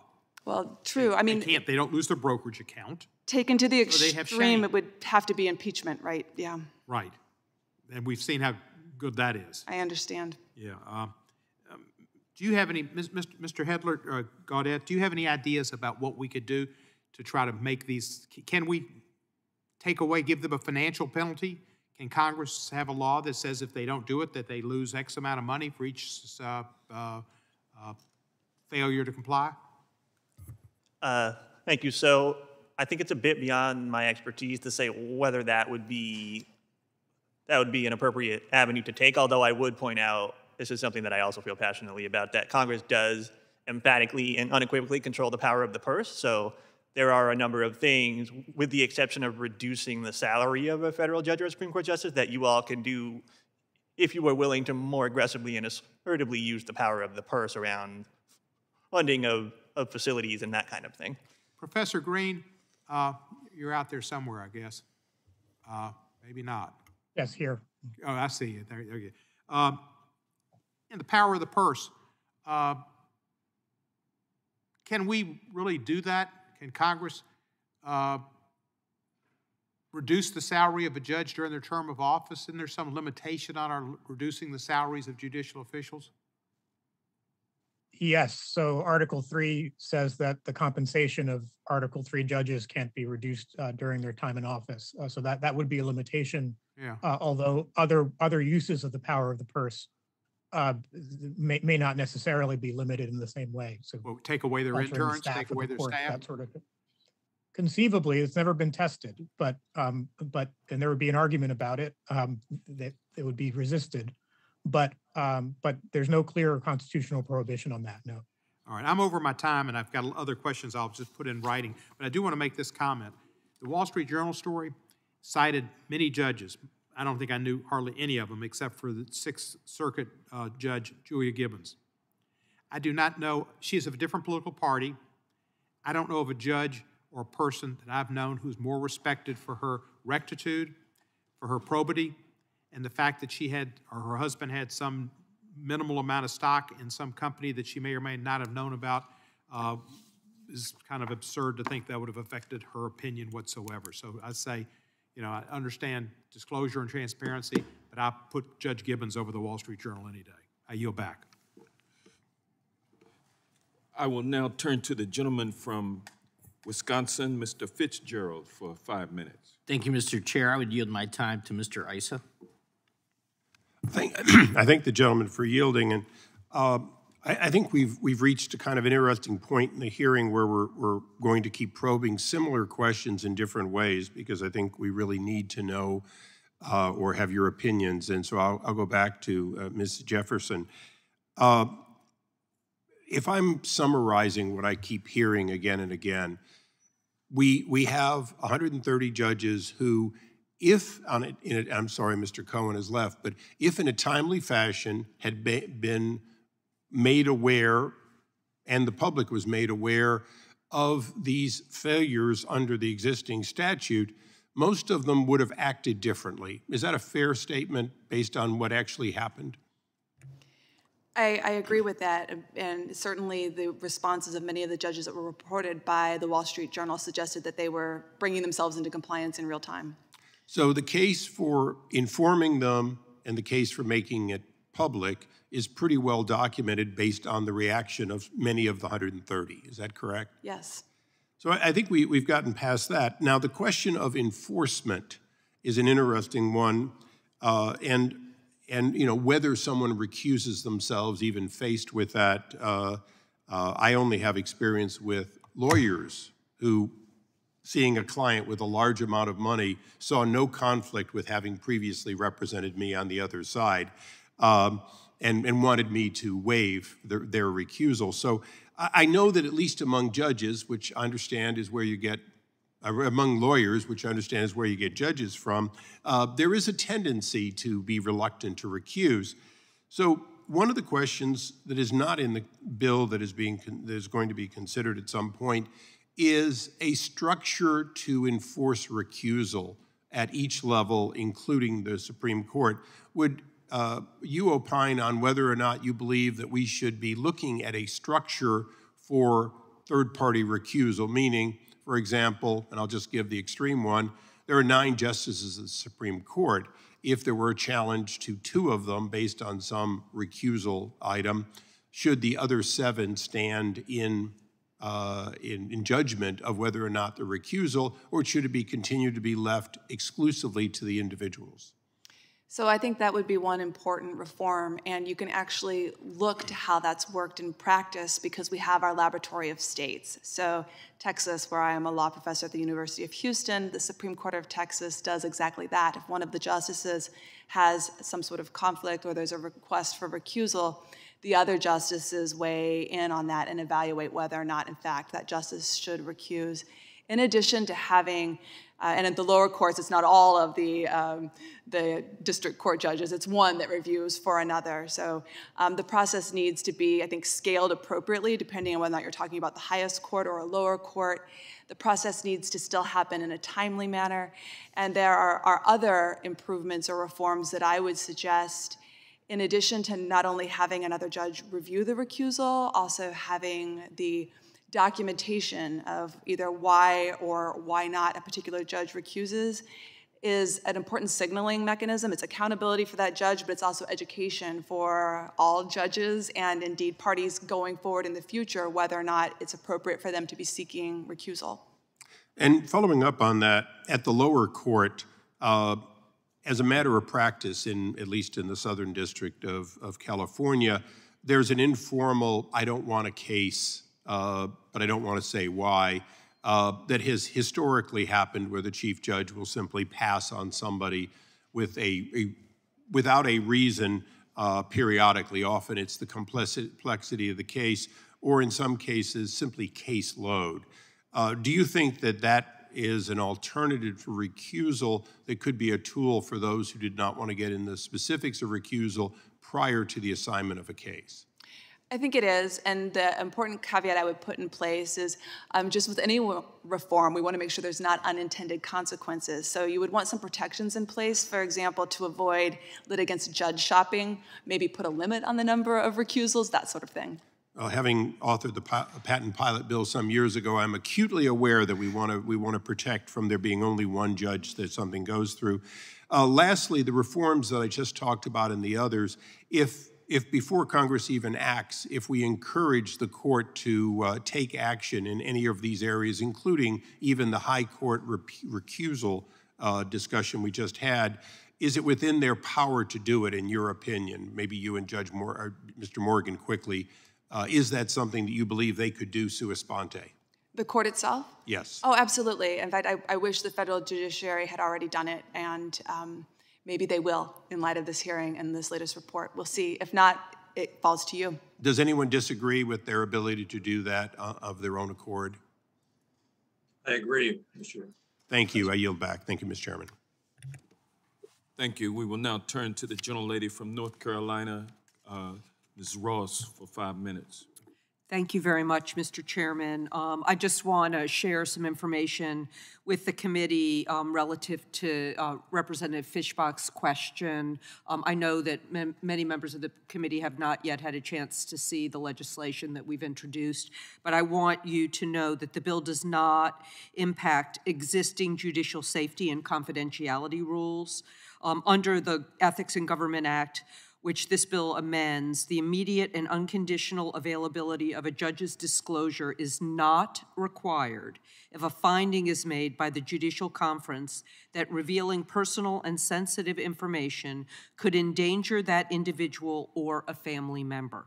Further, and what happens far more often in practice, is that discrete details in a judge's disclosure may be redacted in order to protect the individual who filed the report or a family member of that individual.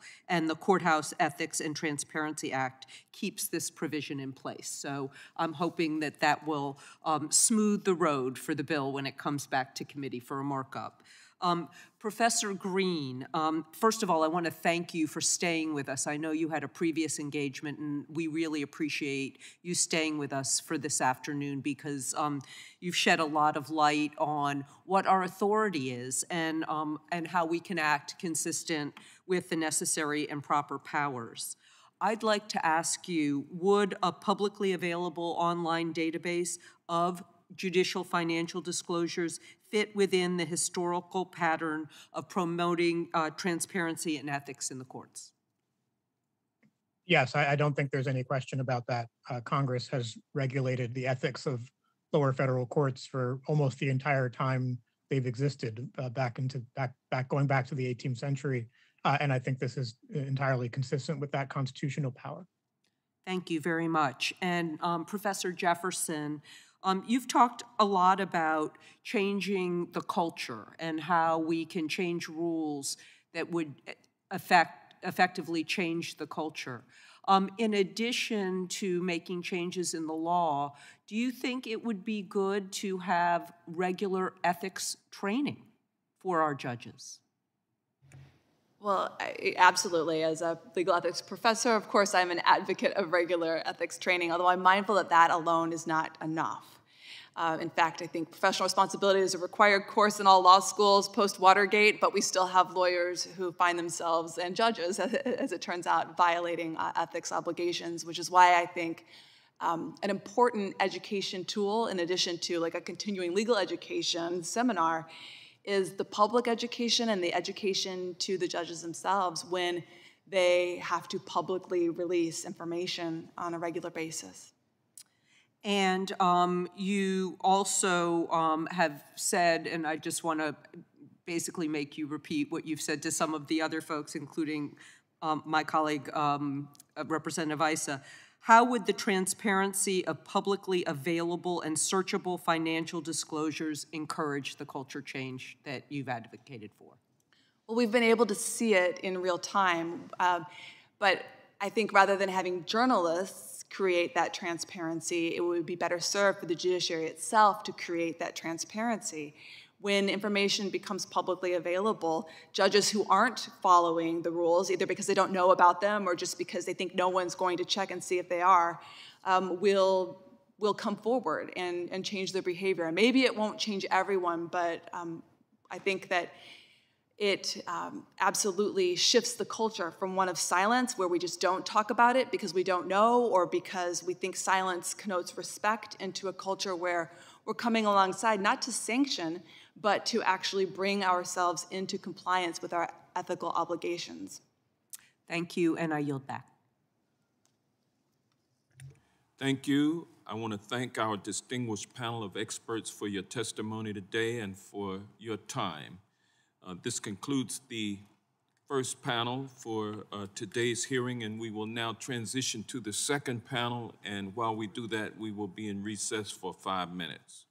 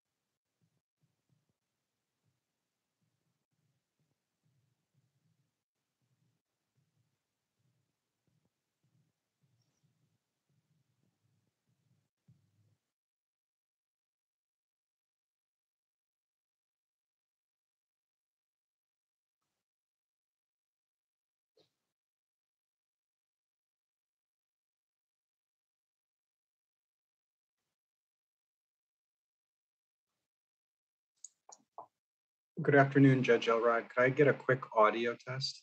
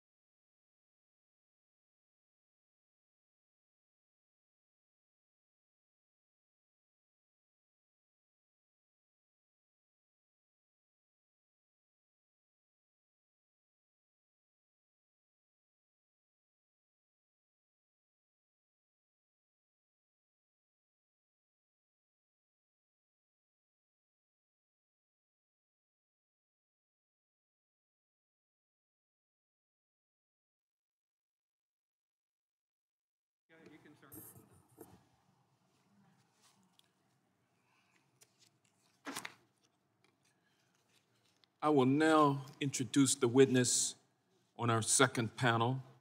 Judge Jennifer Walker Elrod has served as a circuit judge on the United States Court of Appeals for the Fifth Circuit in Houston, Texas since 2007. She was recently appointed chair of the Judicial Conference Committee on Codes of Conduct, which provides advice on the application of the Code of Conduct for U.S. judges, including financial conflicts and recusals regarding financial disclosures. Prior to joining the federal bench, Judge Elrod was a state trial judge in Texas and worked in private practice.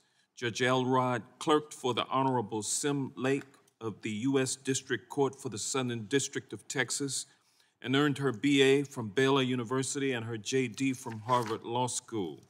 Welcome, Judge Elrod, and thank you for participating in today's hearing. I will repeat my earlier reminder that your written and oral statements made to the subcommittee in connection with this hearing are subject to penalties of perjury pursuant to 18 U.S.C. Section 1001. Please note that your written statement will be entered into the record in its entirety, and accordingly, I ask that you summarize your testimony in 5 minutes. And to help you stay within that time, there is a timing light on your table, or there's a timing light on the screen. And when that light switches from green to yellow, you will have 1 minute to conclude your testimony. And when the light turns to red, it signals 5 minutes have expired. And with that, Judge, you may begin. Thank you, Chairman Johnson, Ranking Member Issa, and members of the subcommittee. I appreciate the opportunity to discuss with you the work that the federal judiciary is doing to promote judicial ethics and transparency. My name is Jennifer Walker Elrod, and I serve as a judge on the United States Court of Appeals for the Fifth Circuit. On October 1st, 2021, I became the chair of the Committee of the Codes of Conduct of the Judicial Conference of the United States. Judicial ethics and transparency are fundamental to an independent judiciary, and they're fundamental to the public's trust in the judiciary. Litigants must be confident that they will have a fair and impartial forum to bring their cases. Accordingly, the judiciary takes these matters very seriously and is greatly concerned when lapses occur. My message today is first, the judiciary has strong ethics frameworks in place, including the recusal statutes, the code of conduct canons, and the regulatory policies of the Judicial Conference described in my written statement. Those are powerful tools and resources available to the federal judiciary and to the public to ensure the functioning of an ethical and independent judicial branch. Second, the Committee on Codes of Conduct supports that framework through providing advice and extensive training. I'll speak more about that in a moment. Third, courts are working to review and work with parties to address the specific cases where recusals did not occur. Fourth, the judiciary is already involved in additional training and technology improvements. Particularly, we have begun additional training for all judges focused specifically on conflicts checking.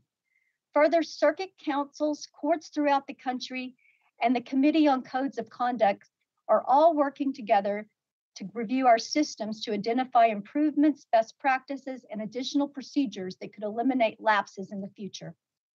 Fifth, and importantly, transparency is essential to the integrity of the judicial branch and the public's trust in the judiciary. That is one reason why the federal courts have public proceedings, even during this COVID era, and why we issue written opinions. It is also why the Committee on Codes of Conduct publishes its advisory opinions. One of the purposes of the Committee of Codes of Conduct is to help judges work through ethical issues ahead of time so that they don't make mistakes. The committee provides ethics training and advice to federal judges throughout the country.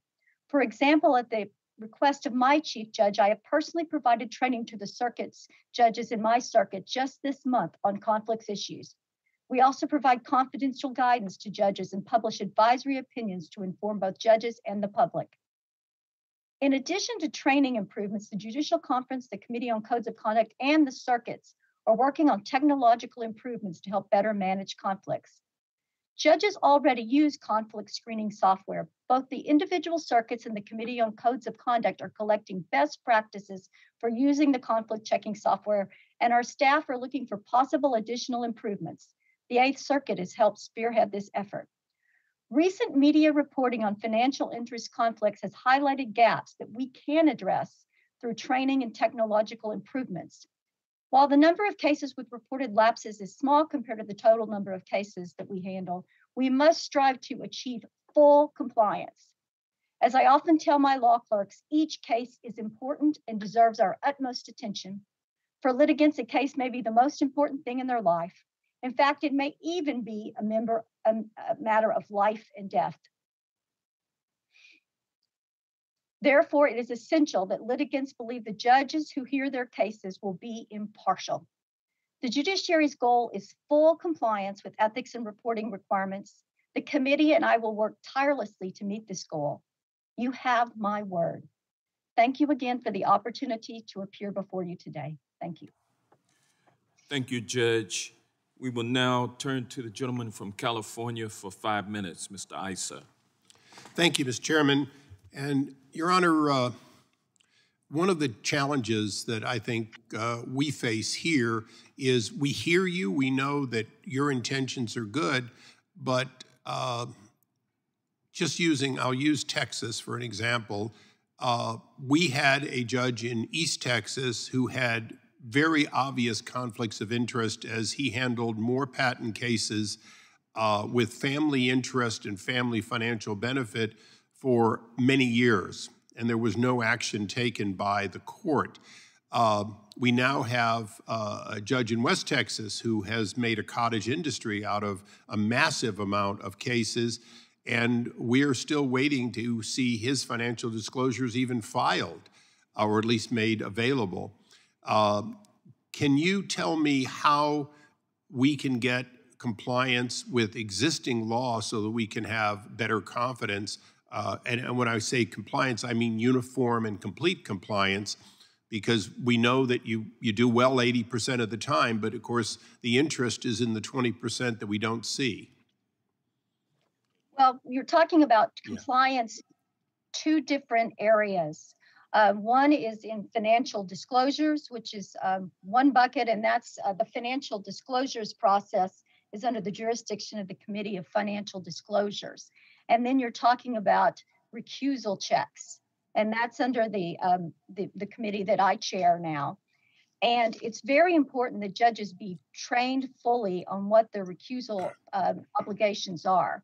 We learned recently, for example, that judges had confusion in this regard.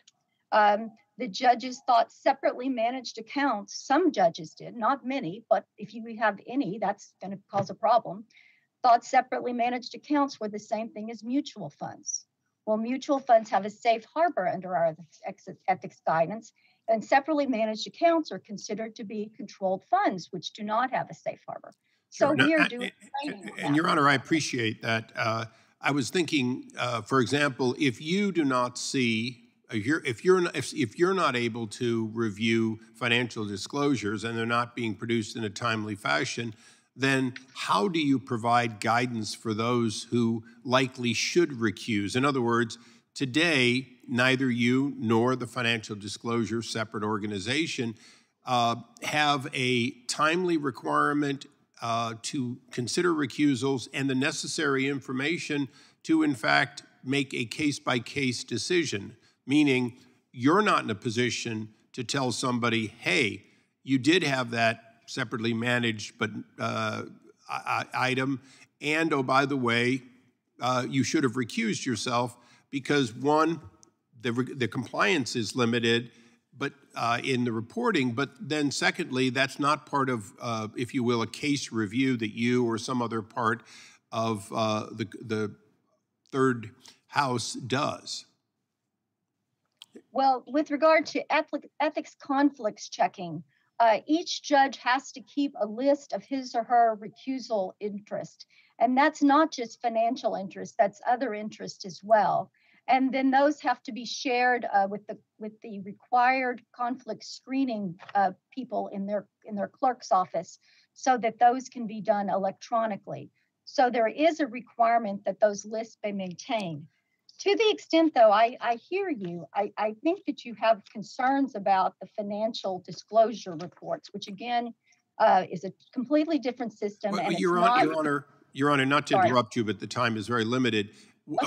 Of course, a lot of what we're talking about is financial disclosure, but we're really talking about, since the court has not created an ability to second guess the judges and to have the information and to make sure the information is being delivered in a timely fashion, it's one of those, if you will not act, how can we not feel it necessary to create a series of laws that cause you to react in a way that is more than just hoping that a judge who is perhaps confused, perhaps is misinformed, simply doesn't do that? And I gave you the example first of East Texas, now of West Texas, and I deliberately didn't mention names, but these judges have become notorious for basically where patent cases go, and if they have financial conflicts or prejudices, the fact is they've made no effort to recuse themselves, not once. Well, Mr. Issa, it would be inappropriate for me to comment on any particular circumstances regarding any particular judges, but I would say that there is a system for disciplining judges that don't comply with our conflicts checking regulations. And if you'd provide to us a list of any judges that have been disciplined for the record, I would appreciate it. My time's expired, and I don't want to be unfair to the chairman, but if you'd provide us a list of any disciplines so that we can review that and see whether it's proportional. I can't commit. Thank you.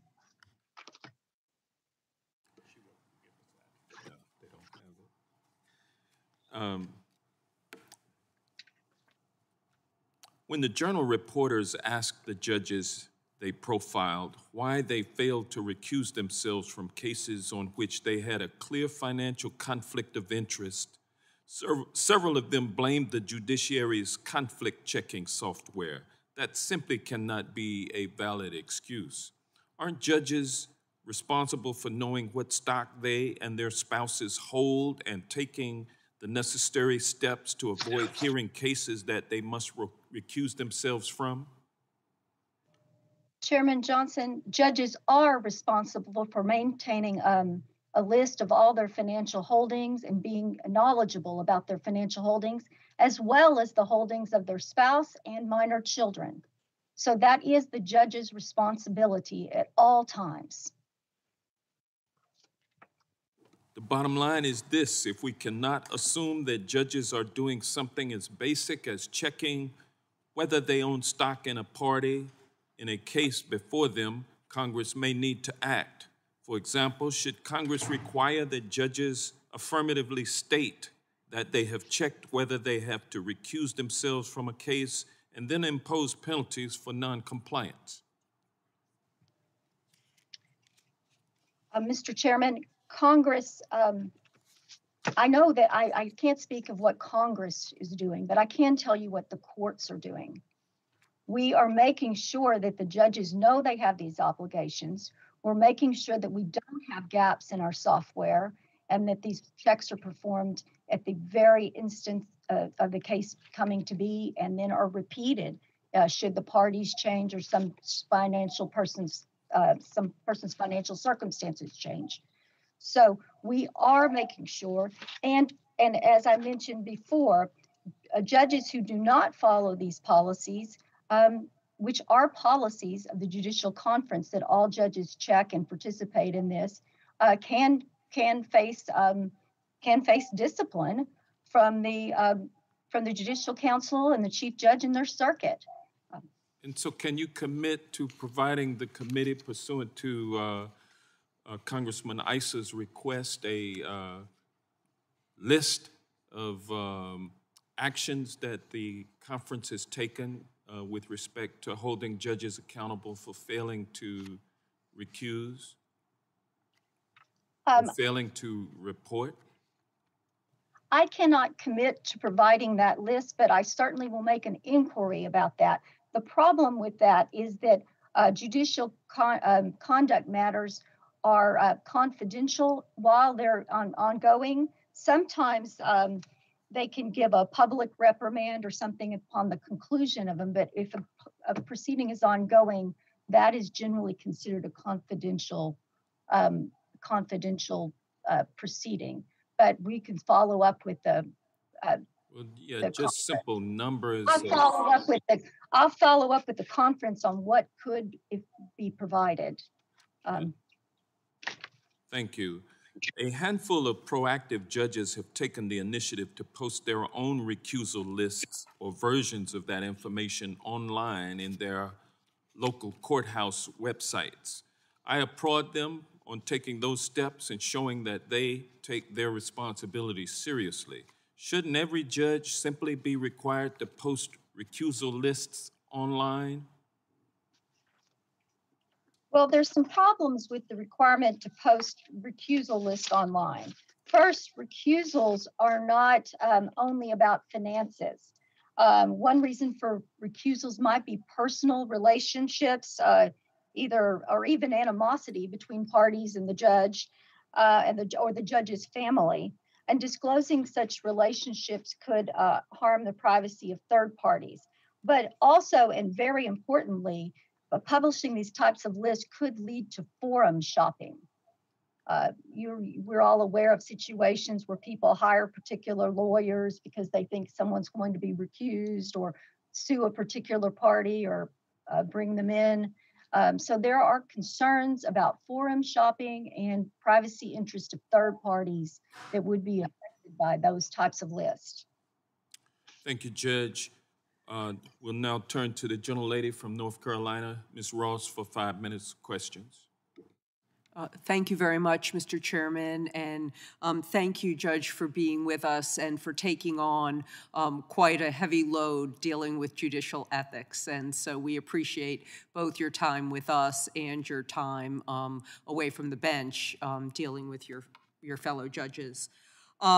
We understand that the judiciary has not made judges' 2019 annual disclosures publicly available in response to a request for all disclosures.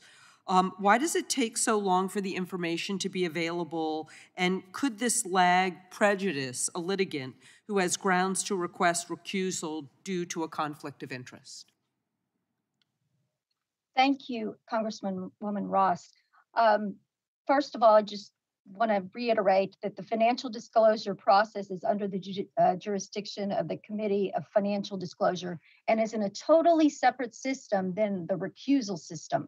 One is a transparency measure and one is a recusal judicial ethics measure. But I did want to say that it's my understanding that the reason these reports have taken a long time, and I agree with you that they have taken a long time, is that they undertake a lot of these preparations of these disclosures that when they get so many thousands of requests for disclosures, and they do a lot of the preparation by hand. However, it's my understanding that the judiciary in that group, that committee, is developing and implementing a new electronic financial disclosure system, which will include features for filing and features needed for releasing the reports to the public on a more timely basis. Obviously, technology can help the judiciary in this area. We can do so many more things using technology than by hand painstakingly go through these reports.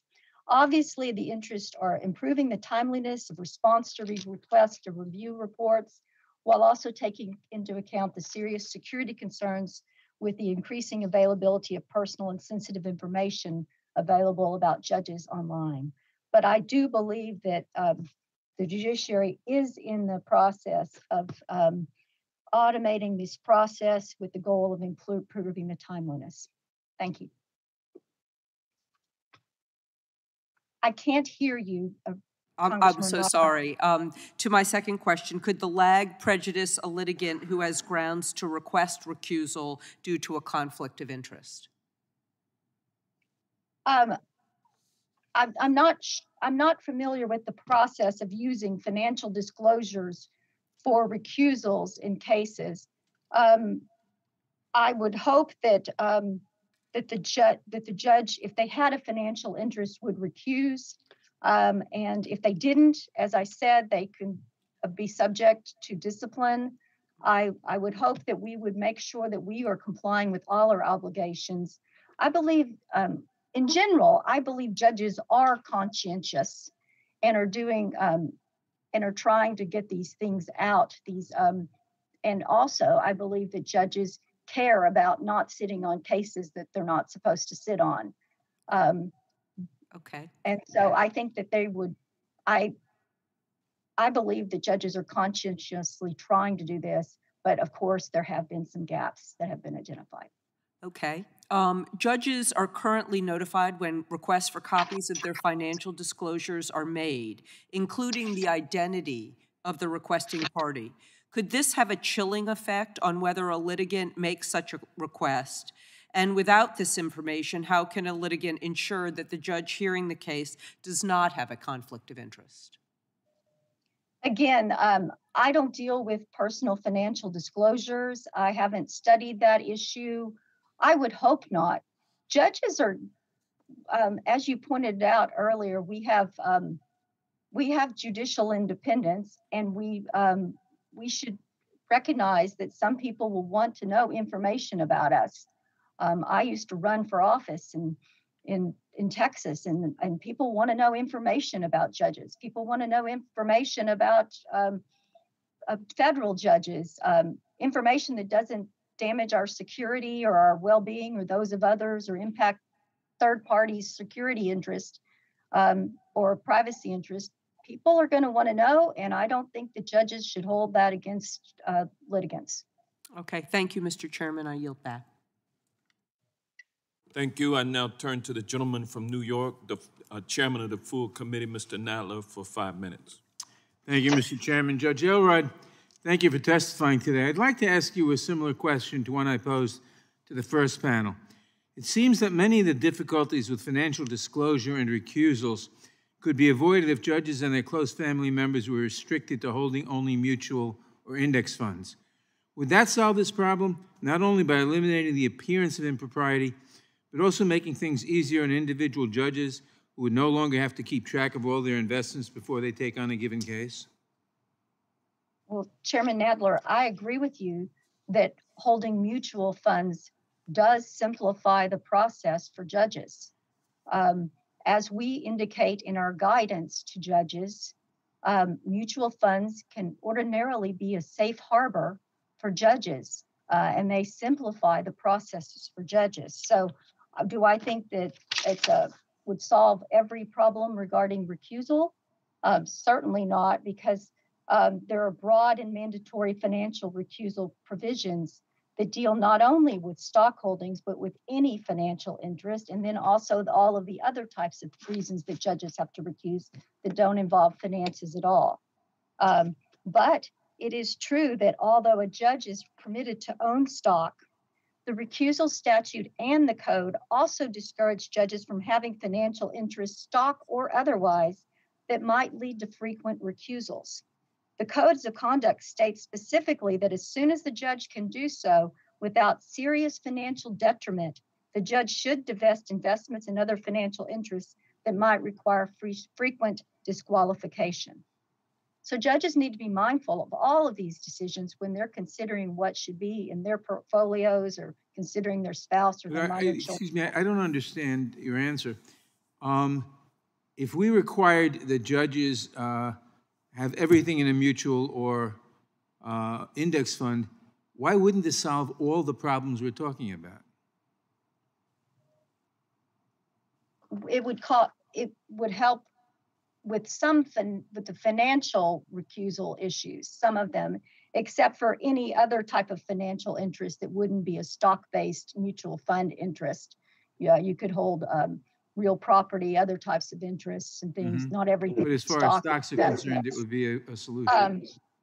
Well, I keep my funds in a mutual fund because I find that it's it's easier to handle as a judge. Thank you. I've been surprised to learn that some of the guidance provided to judges about how to comply with the Ethics in Government Act is not made publicly available.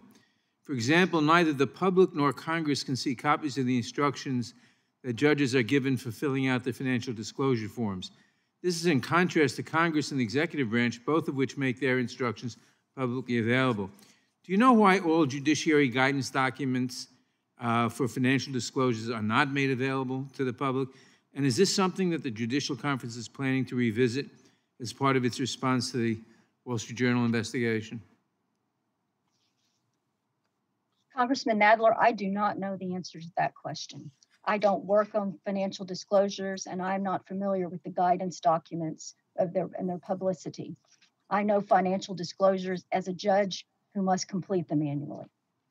Okay, and a common response from the judges who were asked by the Journal about their failures to recuse was they did not know they were required to recuse under the circumstances, either because the investments in question were held by a spouse or were managed by a money manager, both circumstances that fall squarely within the recusal statute.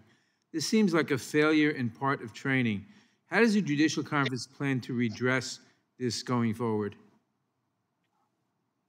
Congressman Nadler, as I indicated earlier, we have already begun training specifically on these issues. I conducted such training for my circuit judges already this month. We are going to have continued training through the end of the year and beyond, but we're going to be having a significant amount of training on this very issue. We don't want any judge to be ignorant of the rules regarding financial holdings. It's very important because judges are ultimately responsible for their financial holdings. Thank you very much. I yield back.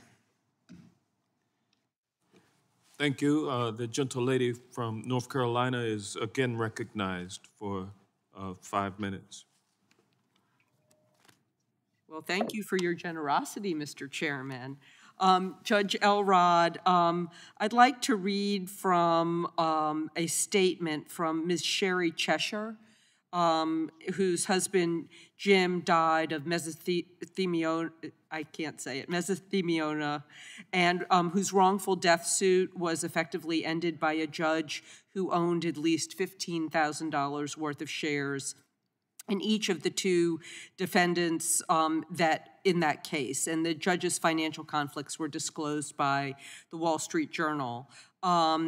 Ms. Cheshire wrote to the chairman, and I quote, "To learn this now, 3 years after our case ended, is like reopening a painful, painful wound. I always knew that no lawsuit would ever bring Jim back, but I did feel that getting justice would, in some way, honor Jim and his service to our country, of which he was always so proud.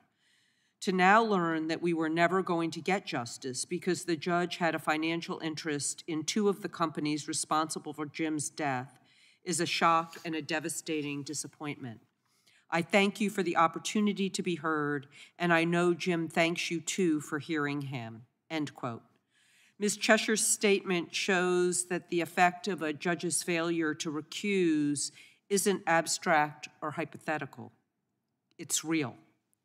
The appearance of unfairness causes real pain to the parties who come to our courts seeking justice. What would you say to Ms. Cheshire in response to her written statement? Congresswoman Ross, I cannot respond about any particular situation regarding any judge and their recusal obligations so I cannot respond in particular. But as I stated in my opening statement, it is crucial for the integrity of the judiciary that we make sure that we comply with our ethical obligations, both to avoid impropriety, but also to avoid the appearance of impropriety. Litigants need to know that they have judges who will fairly hear their cases. Would the gentlelady yield? I yield. Thank you. I just want to ask you, in the kind of a case that was just referred to, where it is demonstrated, assume the facts, it's demonstrated that someone was not treated fairly because of a conflict of interest by the judge. What can be done to right that? Well, the clerk's offices have written to, and again, I'm not speaking about any particular case, but I know that the judges have instructed the clerk's office to notify the litigants if they participated, and then the litigants may have opportunities to pursue other avenues about the cases. It depends on the individual case. I could not comment on any pending case or any particular outcome, but they could pursue, litigants in general could pursue things to open their case or to pursue different avenues regarding in the court system for their case. But also, as again I've mentioned earlier, the Judicial Conduct and Disability Act of 1980 provides ways that judges in the Judicial Council of each circuit can deal with judges who don't obey the rules. But again, I'm not talking about any particular or real world situation. I thank the gentlelady for yielding. I yield back to her. Mr. Chairman, I yield back. Thank you. I have one question about the conflict checking software that I understand is built into the case management electronic case files, or CM/ECF system that the courts use for all court business. That system has gone largely unchanged for almost 2 decades. It has been criticized by a range of experts as unfit for the business of the United States courts, and it has proven itself vulnerable to external security risks. Most modern conflicts checking software catches even misspellings and close variations on names, but CM/ECF cannot. I fear that CM/ECF is really not up to the task of screening for financial conflicts. It's supposed to be a fail-safe, a resource of last resort when judges' individual personal conflict checks fail.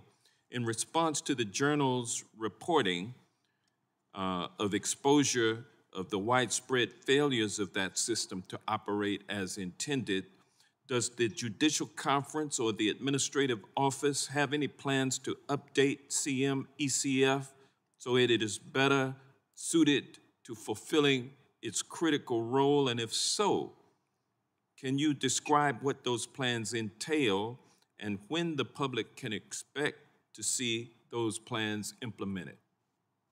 Judge Elrod. Chairman Johnson, we have a next-gen CM/ECF that also works with our conflict checking software. Our conflict checking software can check misspellings. If it's set for that, it can check miscapitalizations, spaces between words. Our conflicts checking software can work at a very it's at a very high level of checking for those things if it's set for those levels. Now, there's a tension between, you don't want to overset automated software that might over-recuse based upon similar named parties and things like that. But at the same time, you want to make sure you catch them all.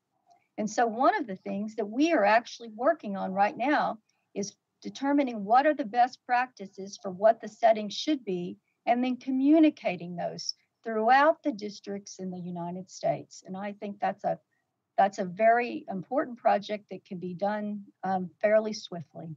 So the judges who blamed their failure to recuse on the software, what is your explanation for that?